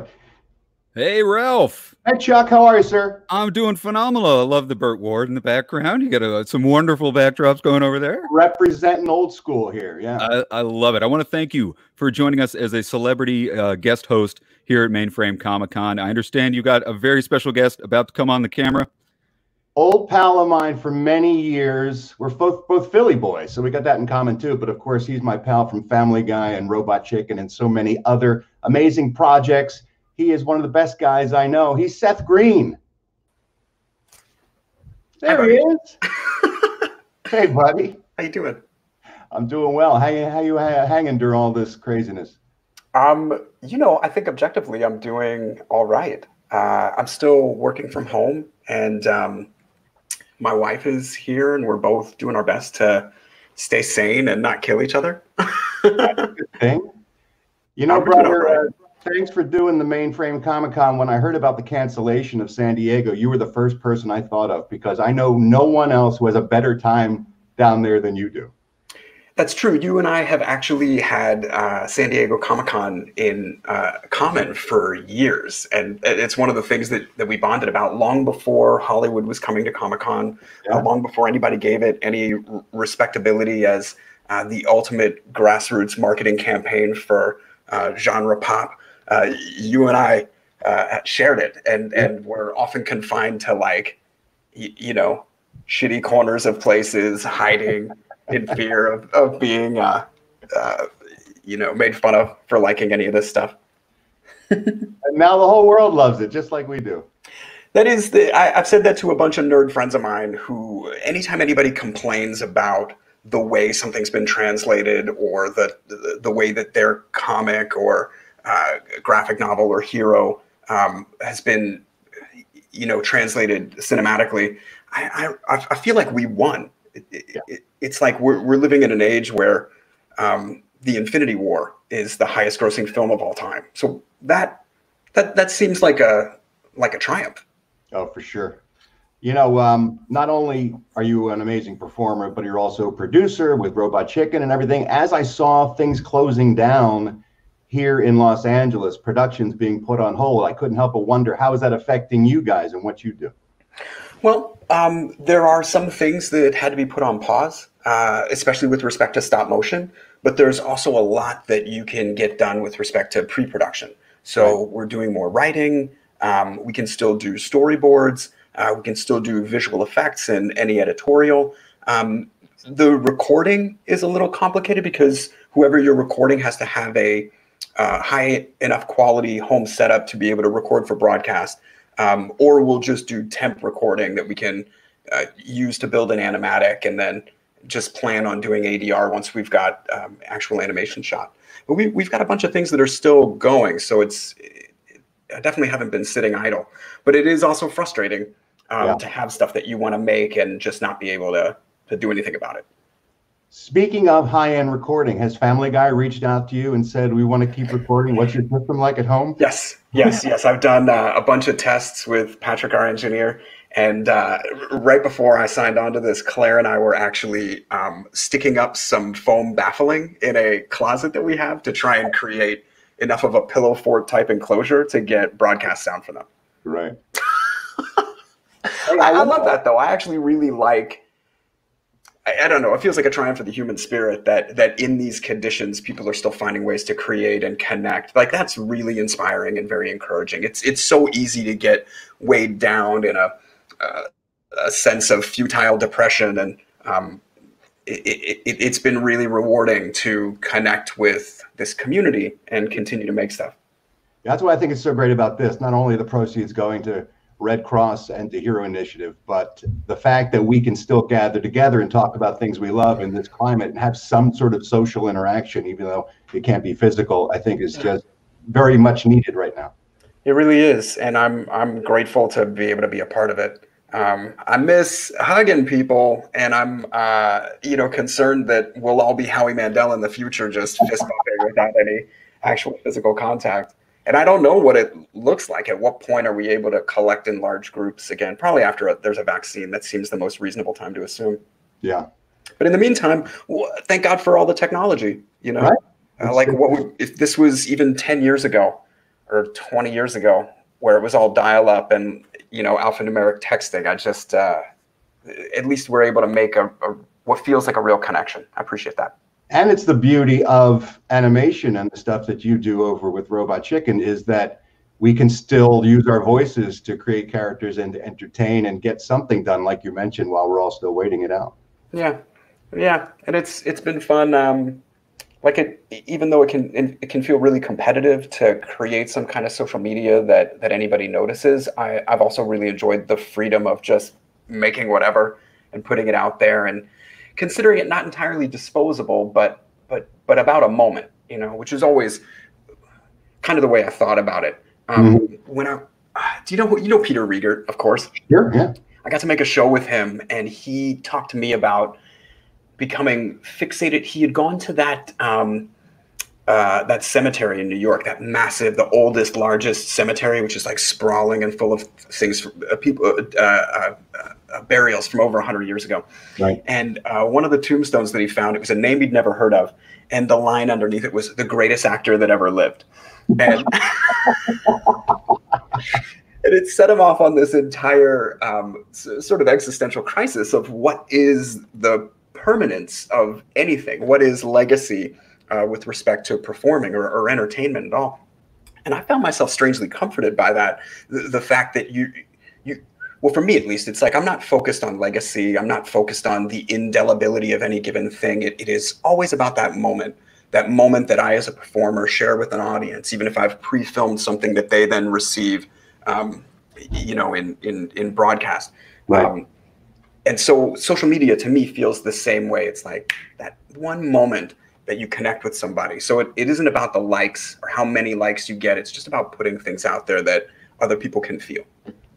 Our mutual friend, Kevin Smith, I was having the same conversation with him about actors and performers that we thought were legendary, that would be remembered forever. A whole new generation of people have no idea who those people are, Yeah. Not even mentioning like Clark Gable and Humphrey Bogart and Errol Flynn, that old school, group of actors, but people like John Belushi and things that, people that made huge effects on us now are not necessarily nearly as well known as we expected them to be. And we think sometimes it's the creative ripples that they have created, their influence on us.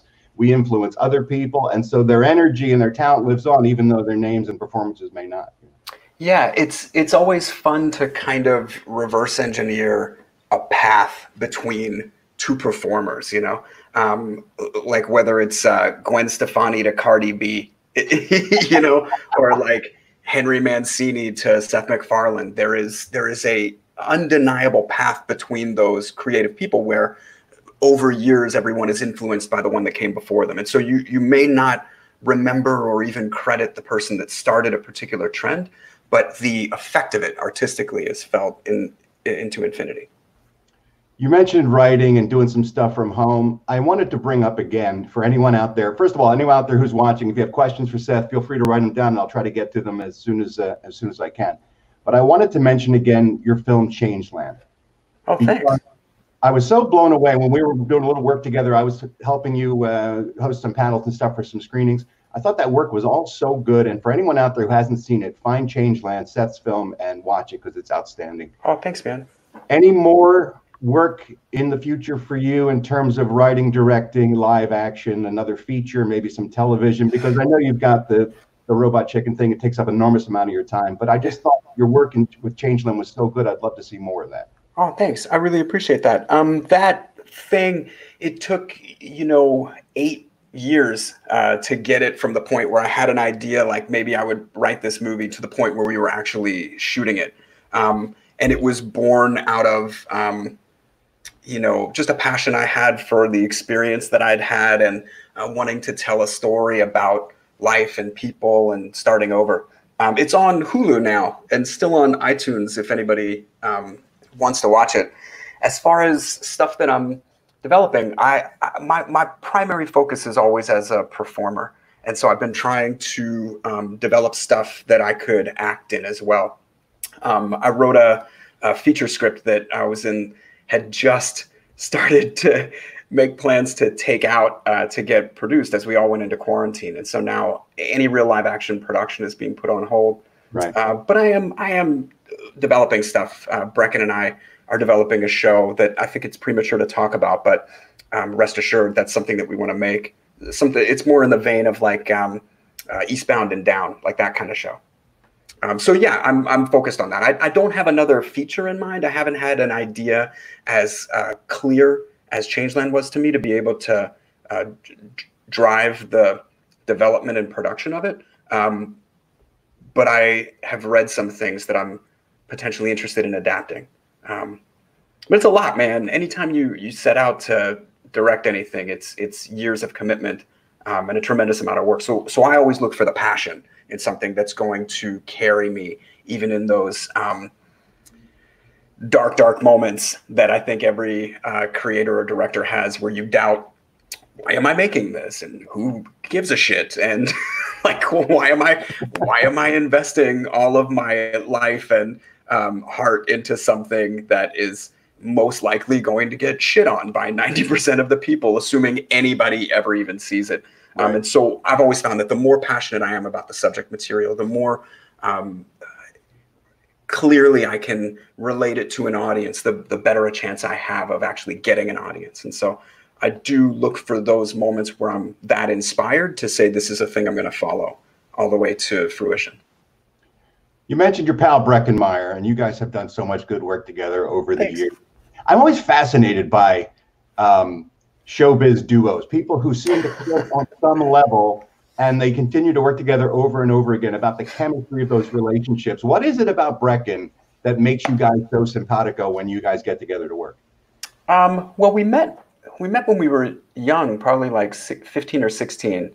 And I've told this story before, but it was the first moment that I'd always liked him in work that he was in. And something about growing up as a young actor, especially in Los Angeles, you tend to meet all of the other young actors that are in your space, either at auditions or seeing their work. And the crazy thing about doing this for as long as I have, over 30 years at this point, is seeing who sticks with it, who washes out, who completely changes course, who's able to continue to succeed. Like, that's a crazy, it's never accidental. It's always with great intent. And Brecken is somebody that I met early on, and our sensibility was so aligned, and our global philosophies seemed in congress with each other. The first time he made an impression on me, he was dating a girl I went to school with out here, and I had a Halloween party, and he showed up, and it was the year that Paul Rubens got arrested, and he was wearing a store-bought Pee Wee Herman costume, like a half-mask plastic face, but he was wearing handcuffs. And I was like, I think I really like this guy. And then he wound up breaking up with that girl, and we wound up running into each other, and I sort of nursed him through that heartache. We just became the best of friends. And I've always enjoyed working with him because his work ethic, his creativity, he's one of the funniest people I've ever known. One of the fastest, sharpest, most brilliantly silly people. And so I feel like anytime we work together, I feel like he elevates me. And so I always love to work with him. I got some questions here from the folks who are watching. Sharky J00 wants to know, we're dealing now with Disney Plus, the streaming service, where they're doing 9 billion different Star Wars projects. Yeah. People can't help but ask about what's up with Star Wars detours. Any future for that? We all want to see it. I don't know. I don't really have any official updates. The last time that I talked about it with anybody at Lucasfilm, it was still in advance of the Rise of Skywalker coming out. And because I think what it really comes down to is both timing and what the directives of the company overall are. Star Wars is a massive global brand. And so everything that they put out has to coincide or at least not cannibalize some other piece of content. And I always felt like Lego Star Wars, which came out after we had developed Detours, more succinctly for the benefit of the company, put together a merchandising brand and also a comedy brand that lived enough outside of the global agreed canon, but didn't compete by implying anything because it's Lego. And so it doesn't exactly look like Star Wars, even though it's a Star Wars adjacent thing. And it seemed like all of the Lego comedy filled in the space where Detours would have existed. And so then the other thing to consider is that Star Wars directive is to celebrate the legacy of Carrie Fisher as Princess Leia. And also one of the things that they're focused on is making an Obi-Wan show that takes place in that in-between time after Obi-Wan was hiding out on Tatooine, but before he interacted with Luke Skywalker. Right. And so that's a period of time that we explored in Detours. Oh. And if you really go back to what the origin of that show was, George Lucas wanted to create an animated comedy in the Star Wars universe, sort of a Simpsons of the Star Wars universe. And so that's what we did, Matt and I, who co-created Robot Chicken. We put together a show that we produced 39 episodes of and had 62 scripts for, and several episodes in various stages of development when we actually got shut down. And I need to emphasize, there was no malice in any of it. It really was about what's the smartest plan for Star Wars. And the conversations I had with Kathleen Kennedy were so inspiring and informative, just the way she saw the brand as a global thing into the future. And so rather than the thing she kept saying was, this isn't about the next 3 years of Star Wars, this is about the next 30 years of Star Wars. And so at that time, rolling something out that was comedically deconstructive when they were about to reintroduce Star Wars to an entire new generation, it just didn't seem to make any sense. And then as their plan evolved and it turned into, what content can we produce? Things like The Mandalorian, like awesome shows that fit in with the Star Wars canon without undoing any of it. I think there's always just been a thought that our show, because it was something that George developed, and because it takes place in a time period, and because we were so attentive to canon, it could easily be seen as disrespectful or in contrast to what they wanted to do. Yeah. So our Obi-Wan is, going a little crazy in the desert and doing things like scaring off sand people to steal their picnic.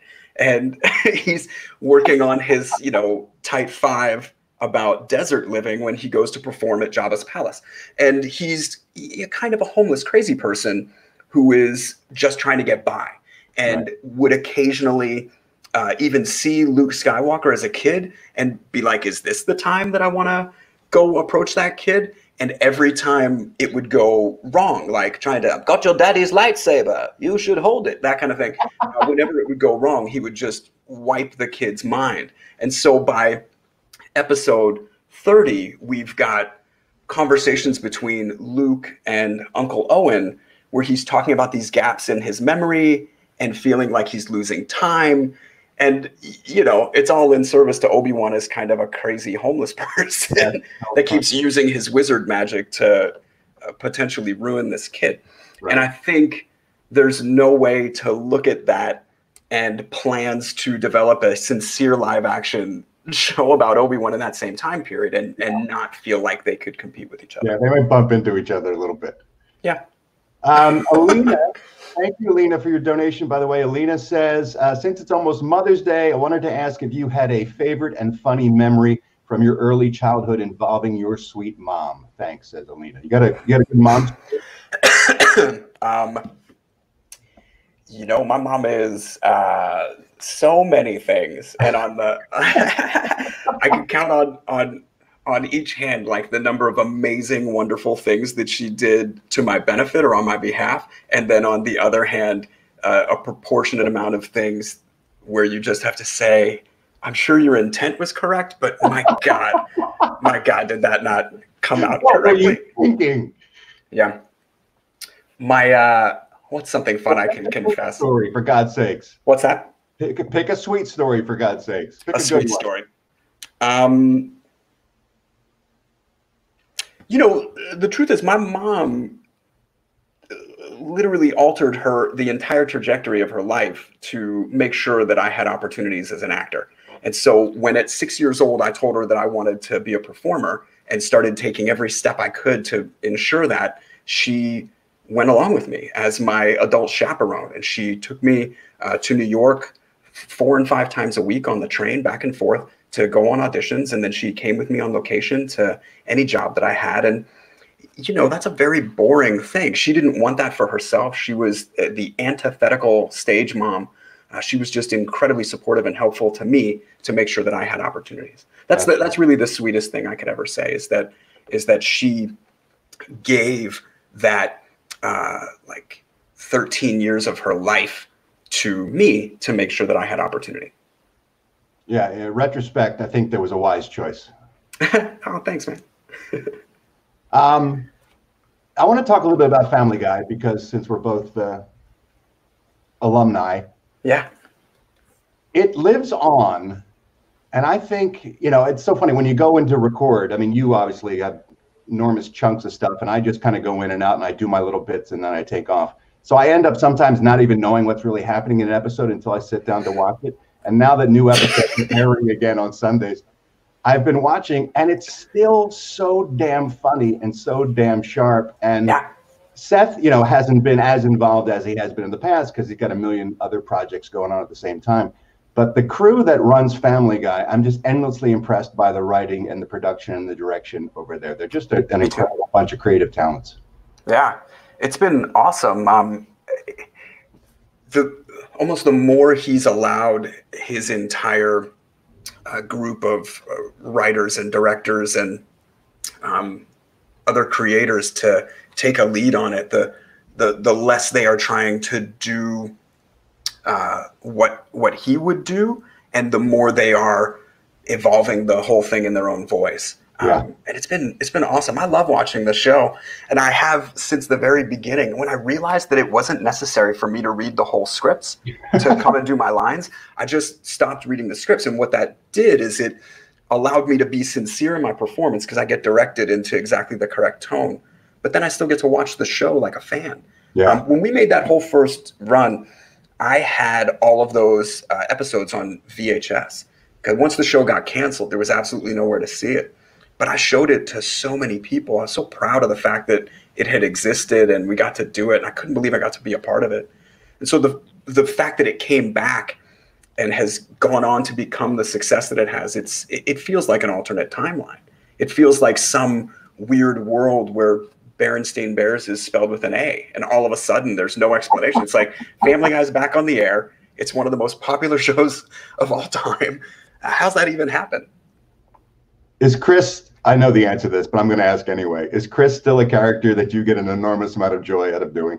Yeah. Oh my gosh, it's so much fun. And especially the longer it's gone on, the more shades and colors are true to his personality. And so in the beginning, it felt like it was a very straight line of what was or was not appropriate. And then somewhere along the line, the writers started getting very creative and giving Chris all these other shades where he's both dumb but incredibly intellectual, where he's both, you know, painfully awkward and then remarkably smooth. And all of these contradictory personality traits seem authentic. And so as a performer, it's endlessly challenging. They're constantly giving me new spins on things, a different persona that Chris takes on, or singing something, or like the pace or rhythm of something. It's always a challenge, but I really enjoy it. It's a lot of fun. As a fan, I love those moments when they do an alternate universe version of Chris and he's either older or incredibly smart or incredibly sophisticated, and then to hear you take all of his qualities and that voice and then masterfully just sort of change it into those other personas. It's just so much fun as a fan. Oh, thanks, man. I really, it's always an interesting challenge. Anytime they give me like a foreign language to speak in that voice, it's like, all right. I'll never forget, I came in one time and no one had prepared me. And of course I hadn't read the script. So they were like, well, you should have read the script, I guess. They had me singing that In Vogue song, never gonna get it, never gonna get it. Right. But as Chris, and I did my best. And then I don't know if they were ever even able to get the rights to that song, because I wound up recording maybe Jitterbug or something as an alternate. And so it never even got aired. But I remember just thinking, I appreciate the confidence in me that I could not only hit a note, but hit it as Chris. And then Maverick was the one, Seth was the one who said that it's funnier if I'm off key. It's even funnier if it's not a perfect pitch. And so I was like, all right, I won't be as precious. Speaking of our friend Seth, he was kind enough to invite me to play over in his other sandbox, the Orville. Yes. Season. I got. Yeah, you're so fun at that with that. How long did that fucking makeup take? It was a nightmare. It took hours, and then I found out that I have a severe claustrophobia problem, which I didn't even know until they put me inside all that makeup and sealed me up inside that headpiece.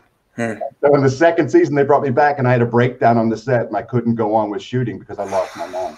It's hard, man. It was a nightmare. Yeah, but, that's a challenge.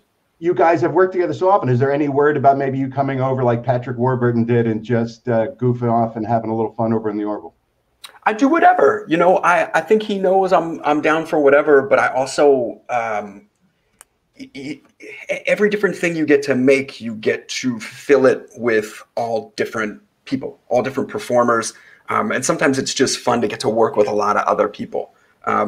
But also, I think that sometimes people presume that I'm busy or that I don't want to do stuff. But my favorite thing is collaborating. Actually, my favorite thing is performing. And then a subline to that is collaborating. So I like, especially if I like somebody or what they're making, I always want to be a part of it. I just never want to intrude or like force myself in. So you're not going to just start hanging around the set, just waiting for him to see you? No, not like that. I'd definitely go. I'm right here. I would definitely visit the set. I've got a lot of friends on that set. All right, we're running out of time, so I want to hit this real quick. We talked a little bit about Robot Chicken and how it's affected by the COVID-19 issue that affected all production.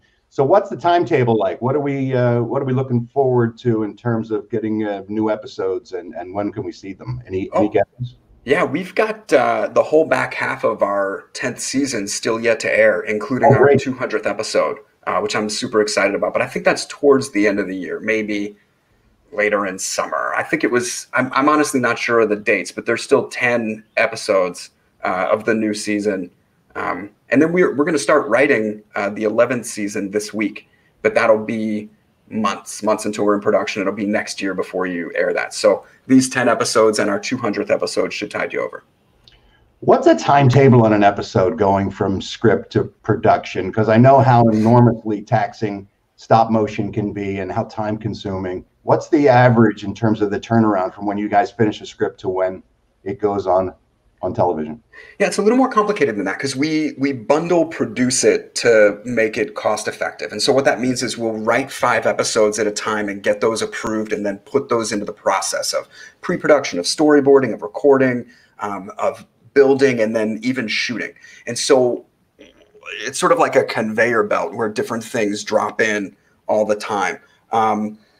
We shoot, like 23 or 25 stages at the same time, which means we're shooting like 5 to 8 episodes at the same time. And so the entire run of production from the time we start writing until the time we deliver our last finished episode is about 13 months. Wow. But the incremental, we'll try and shoot enough material for a single episode in about 8 days. Gotcha. Yeah. Well, I can tell by Chuck Lindsay showing up. I think. Hi, Chuck. You guys are awesome, Seth. I can't wait to have you back on tomorrow, right? Oh yeah, I'm doing a Robot Chicken dedicated panel with Brecken and Donald Faison and Matt Senreich. Well, huge thanks to Ralph. Seth, we'll see you tomorrow. Ralph, you're the best. I want to say this one thing from generous contribution from Hal Swires, $20 super chat. Thank you so much. Said, Thanks, Hal. This is really great. It's good to hear how important parents and family are in fostering success. Hang in there, everyone. Thanks, Seth. Thank you so much, Hal. Thank you, Hal. All right, guys, stick around. Up next, we got Natalie Dreyfuss from The Flash and Mr. J. Washington making his return to Mainframe Comic-Con. We'll be right back in just a second. Thanks, Ralph and Seth. Thanks, guys. Thanks, everybody who watched. Thanks, everybody who's donating. Really appreciate it. Awesome. See you tomorrow, Seth. See you then. There are a lot of bad people in the world. And Charlie Manx is one of them. I'll admit I underestimated you. I will stop you even if it kills you. That's a promise.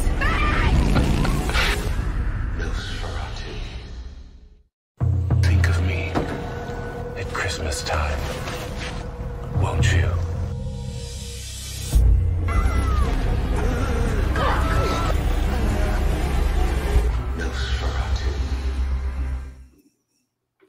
All right, guys, we are not done by a long shot. We're still over here at Chicago Comics in this man's hometown, Mr. Jay Washington. Yes, welcome indeed. back, Jay. Thank you for having me. We had an awesome interview earlier today, but none as awesome as the one you're about to have. So I'm going to go ahead and throw it to you. Just a reminder, guys, go to mainframecomiccon.com, click the donate button. All the money's going to charity. So, Jay, take it away, my man. Appreciate it, man. Welcome, everybody, again to Mainframe Comic-Con. I am your resident supervillain, Mr. J. Washington, and this ain't about me. This is about the lovely guest I have the honor of talking to. You know her from the originals, from Still the King, and now she plays Sue Dearborn on CW's The Flash. Ladies and gentlemen, Miss Natalie Dreyfuss. Hi. Hi, Jay. Hey, how are you? I'm great. I'm so excited to be here. Oh, I'm glad I'm excited to talk to you as well. You know what I'm saying? Granted, it's hot out here in Los Angeles and we can't do nothing. So we might as well have a good conversation. So hot. Yeah, Like- my living room is hot. I need to get back into the bedroom as soon as we're done with this so I can get back to no. my AC. It's so hot today. I'm How do doing you my like AC it? at like 69 degrees. What do you think? Oh, that is so dope. Isn't she amazing? Look at her vest. Look at them look at them sleeves. Look at I those know. sleeves. I know. I was like, I usually wear my hair at that length too. Like that's usually the length I wear it. Uh-huh. And I was like, this is meant to be. She's So let my me ask Bob you- twin. So let me ask you about that. Did you do a lot of research for the character before getting the role? Well, after getting the Not role, at should all. I say?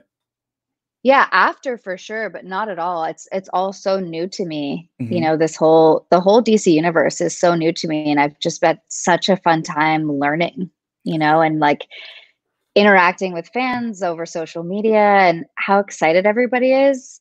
I just had no idea the journey this was going to be. It's so fun. Oh, you are part of an amazing universe. Like it's massive. Not just the show you're on in the I know. Flash. I have a lot of friends on both Flash that work with Black Lightning and everything. So to see you be a part of a new universe and have to take all of this magnitude of what it is like, I know you can sometimes, it can sometimes feel overwhelming, if you will.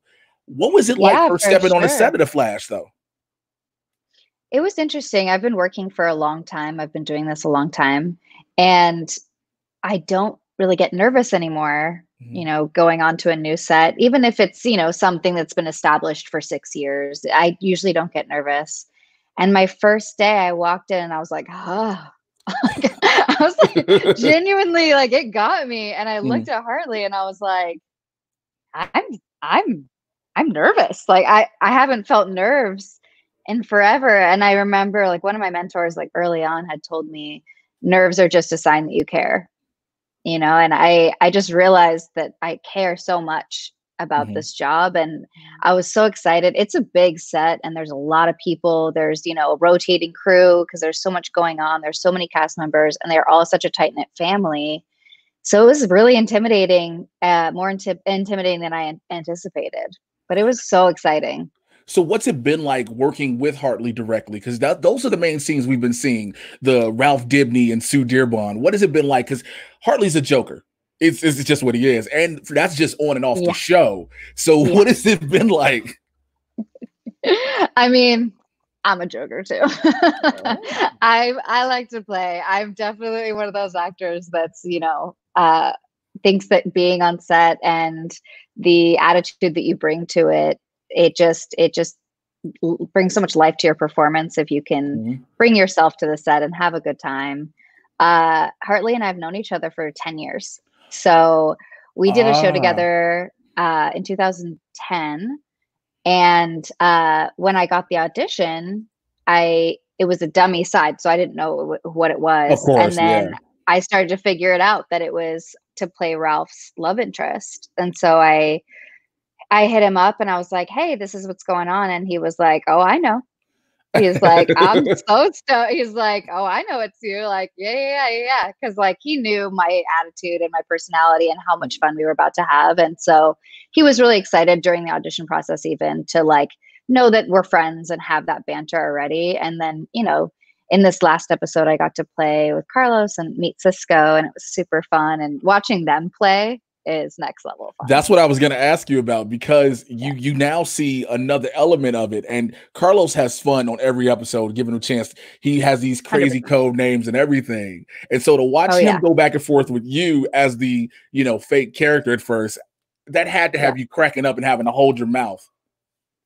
Oh yeah, it was so good. And just like their chemistry together is so fun. They're so wild. I think it's good to have like the lady on the set, like whipping the boys into shape. I'm like, let's go, boys, get it together. Stop laughing. They needed a good work wife. No, they were so much fun though, honestly. And I was so excited to work with a new character because I'd really just been with Hartley. And so it was really fun to, you know, meet Carlos and have a good time with him. He's so like, he brings so much to every scene. And he has so many ideas of like where it can go and how the characters can interact. And I just feel like that brings so much relationship. Even in that small scene, I feel like immediately Sue and Cisco have a relationship. You know, he like looked at me and he was like, "Ah, oh, you're not what I thought." And I was like, "What does that mean? What do you mean? I'm not what you thought. Let's play." So let's play and have some fun. Yeah. So you got to this recent episode, we're starting to see more of you doing more different things. Now you had the acrobatics, the Black Widow-esque look with the suit. How did that feel? Did you get a chance to work with the stunt team directly and the choreographies to set all that up? How did that work? Oh yeah, I've worked really, really closely with the stunt team. They are so incredible and so efficient, but I've just gotten to do so much more than I expected. You know, especially in that first episode that you see me, there was a long fight sequence and they don't know me.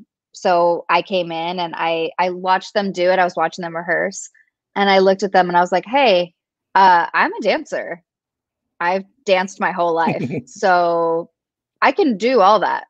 And they were like, really? And I was like, yeah. And they were like, okay, well, we'll take some time to teach you. And I was like, no, I got it. Like, I see it. Like, I already got it. I'm just saying all this. I got it. I can pick it up. I'm good with choreography. And they were like, well, let's. And then I started moving and they were like, oh, this is going to be fun. Oh, this is going to be real fun. They're like, she can actually move, you know? So it was really cool for me to finally have something that like all those years of dance finally comes into play because I don't dance anymore. So it's like, I was like, this is what I was trained to do.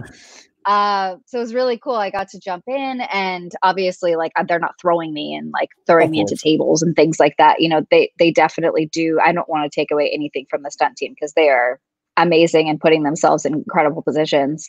But, you know, they do let me do wire work. I've never done wire work before. They harness me, they throw me off buildings. Like, I was just not expecting any of this because I don't know, you know, I just got this job and I didn't really know what it was going to entail. It's so different from the comics. Mm-hmm. You know, I'd looked up a lot of stuff about Sue and Ralph, but obviously the Flash is really taking it in a new direction, and they want Sue to be her own like full-fledged character, and adding in the cat burglar suit and stuff was my first clue that this was not going to be the same. And I was like, what am I in for? I like hit some sort of lottery. I don't understand. So you started looking at your so shirt like this excited. isn't the same character anymore. Yeah, I was like, where's her vest? No, she's so much fun to play, and I'm so excited for what's coming. And it's a real treat. Well, now that you go that route, we know in the comics, for those who have read the comics, Sue and Ralph get married. Okay, we know it. How long does it look like until we get that point, or will there be something that almost splits them up before we get there? Yeah, that's the thing, is because they took such a different route, we don't actually know that they're going to end up together. All we know at this point, I don't know. All I know at this point is that we are so drawn to each other as characters, and neither of us really know why. And I think that's more fun as an actor, to just not know where we're going, because I can understand that, like, I'm very drawn to this person, but I don't understand why. And he's really just getting in the way of my motives. And I think for him, being like the detective mind that he has and whatever, it seems like he should be able to figure me out. And I'm just this big mystery. And I think it just makes me really intriguing to him. And he can't seem to, you know, keep me in one place. And in this last episode, you got to see him make the decision to let me go. I gave him the diamond and, you know, he let me go. So that was an interesting choice for Ralph, and to see that he sees beyond what she's doing, and he knows that there's something deeper to her. So we don't know exactly where it's going in terms of the marriage and all of that stuff. We know that, like, you know, identity crisis is a totally different thing, and that anything can happen. So as far as I know, and what I need to know, is just that, like, Ralph is just a huge part of my future, but I don't know how. Now, you have been with Ralph, and you just recently got introduced to Cisco.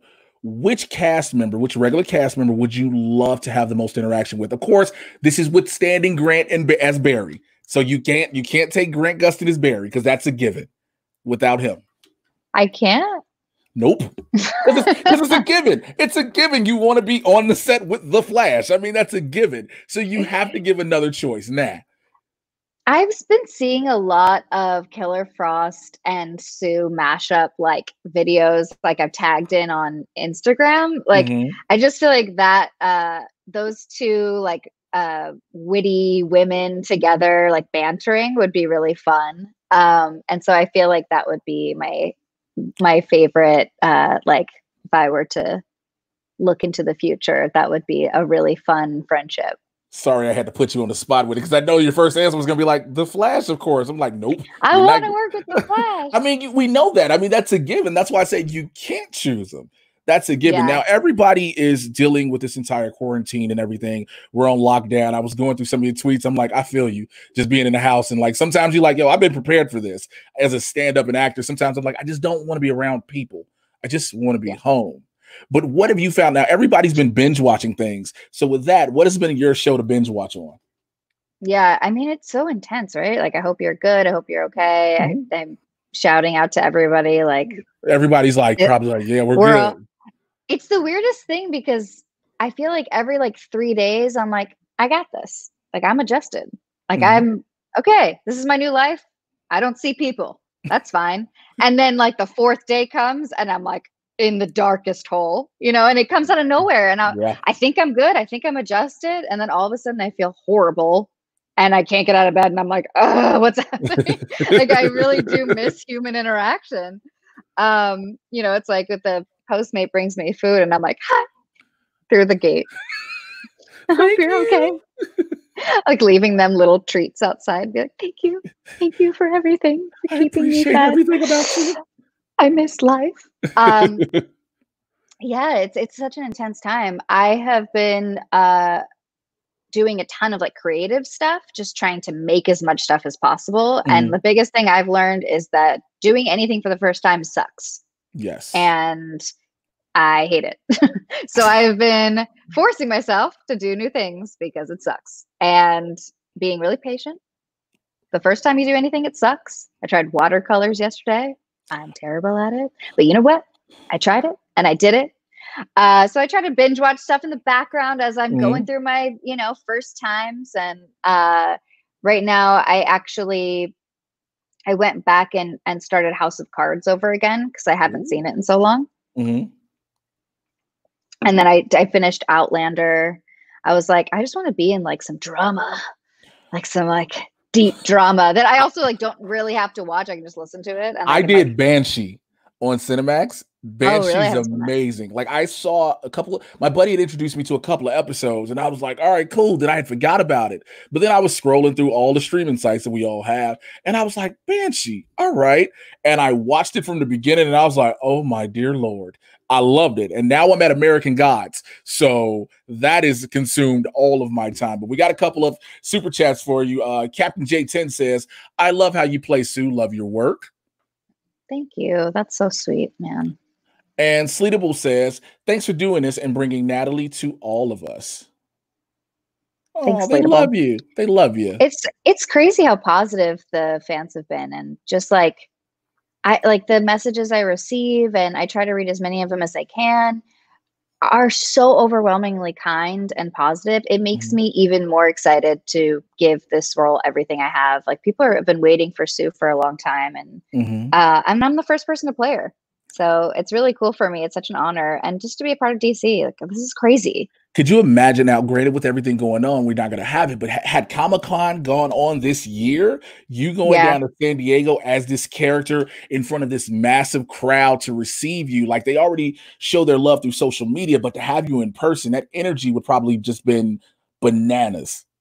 Yeah. And honestly, I feel it even if it's through social media, like the amount of like positivity. It's the internet. I expect half hate. You know what I mean? Like, yes, you expect it. You're like, you don't go through this long into the business and think like everybody's gonna love me. Like they don't, And so I've really been like expecting people to give me a hard time about this character because it's been so like long awaited.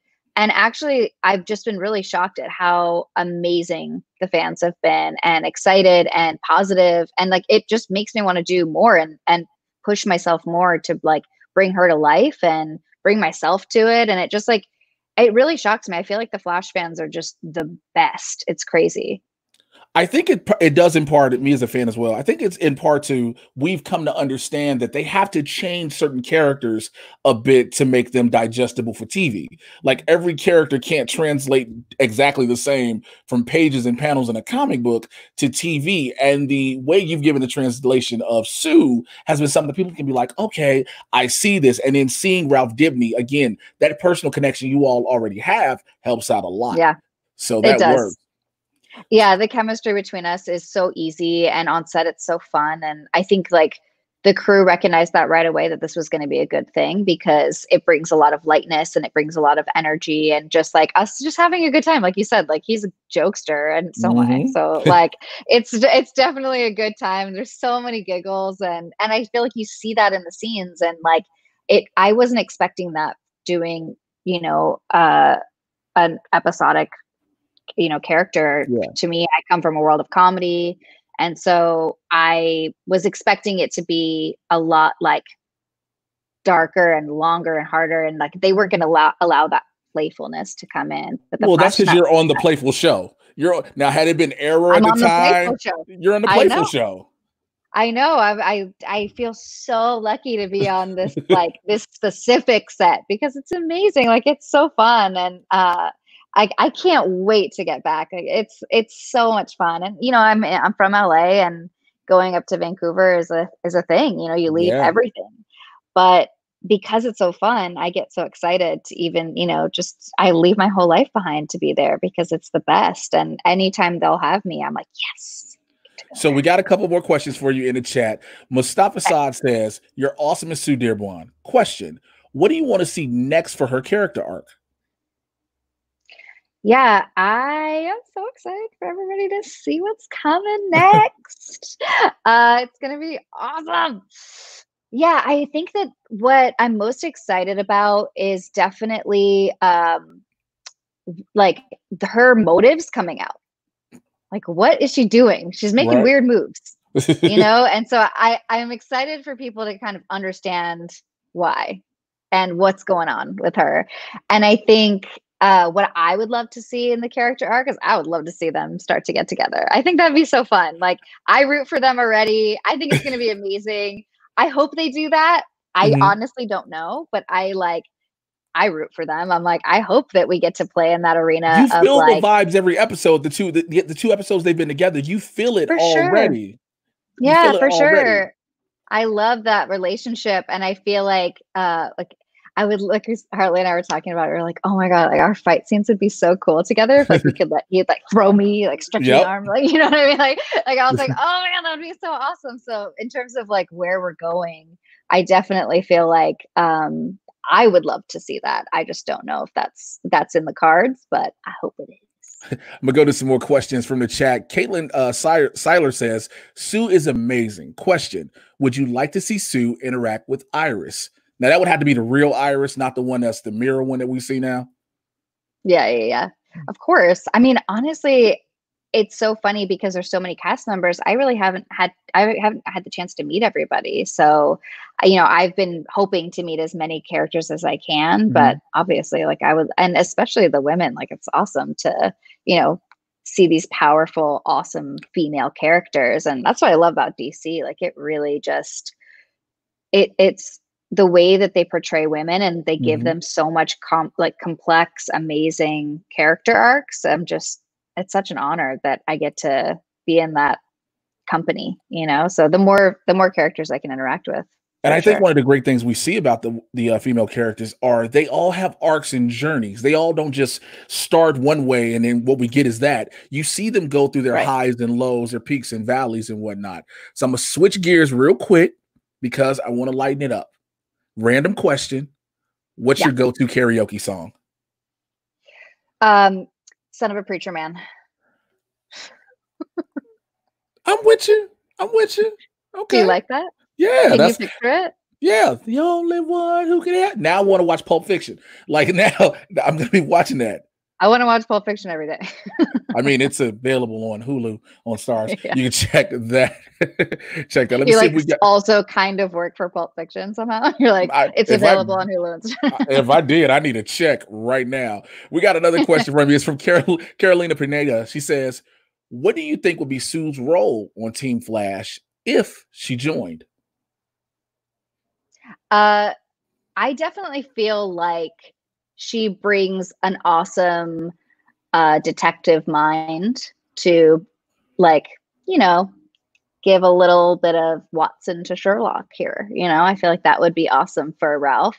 And I also feel like she's a pretty badass fighter. She took on Ultraviolet in the first episode. So, like, we don't give her that much credit for that. Like, yo, Ultraviolet was a thing. And, like, Sue comes in and fighting. She, I just walk right up to her. I'm like, bring it.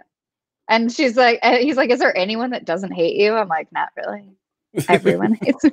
Like, I've obviously gotten in some stuff before. So yeah, I would definitely say that I would bring some female strength. Oh, that was the muscle thing was cute because it wasn't even all the way up. It was low. You know, like I started to do it, and then I was like, I don't really have the muscles to back this. Like, there's a little baby one right there. I see it. I see a little bit of the definition right there. It's right there, but I don't want you to strain it, so you might want to stop a little. Okay. Okay, so that was for all the people watching at home. And one of the programmers of Mainframe Comic-Con, Chuck Lindsay, has joined us. What's happening, Chuck? Man, I could listen to you guys talk for a whole nother hour. It got just so great right there at the end. Karaoke questions, muscles, man, this is awesome. You got to know how to do. You can't just ask the same thing. First of all, as a stand-up and actor, pro wrestler, and a fan of these shows, I know how to talk to people. Chuck, what is wrong with you? Oh, I know. She does it all. Natalie, we can't thank you enough for coming to Mainframe Comic-Con today. This is so exciting. This is like my first Comic-Con, anything, and I'm so excited. I'm Before you go, tell people how they can find you on social media too. I'm at Natalie Dreyfuss on Twitter and Instagram. Just my name. All right, Jay. Find me anywhere.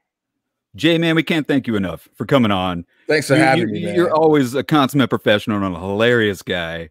Appreciate it. So where can people find you? Thank you so much. You are welcome. I'm about to go do yoga with Adrian from YouTube, but you can find me on Twitter and Instagram at Mr. J Washington, MRJAY. You should know how to spell Washington. And I'm going to get muscles like Natalie just so I can be able to do all the poses and the flex. And I'm glad I could inspire you today. You definitely did. You definitely did. A lot of muscles on your Instagram, Jay. We already know that. So, guys, this is how this is going to work. Can you believe it's been 4 hours already of live con coverage here at Mainframe Comic-Con? It is flying by. We are not done by a long shot. Coming up is the original Jennifer Parker from Back to the Future. We're going to be sitting down with Claudia Wells talking about Back to the Future, having a lot of fun. So, unfortunately, this stream is going to end. But if you go to mainframecomiccon.com, the video page, you're going to see that's where the second stream starts. So we got 8 more hours of Mainframe going on today. So go to Thank Mainframe you guys Comic-Con. for doing this. This is so cool. This is awesome. I don't have any congrats. count. We've raised so much money. Like we 100% of it is amazing. Going to and thank you to the fans. Honestly, you guys are more than I could have ever hoped for. So thanks. Thank you so much. You got so many great comments in the comments. You might have more comments than anybody else. Oh, that's amazing. Well, Natalie, all right, well, thank you guys. Thank you so much, Jay. Thank you. You're the man. Bye. Stay safe, everybody. Appreciate you. All right, guys, head on over to mainframecomiccon.com, click on the live video tab, and we are starting feed number 2 in just a couple of minutes right here from Chicago Comics. See you in a bit.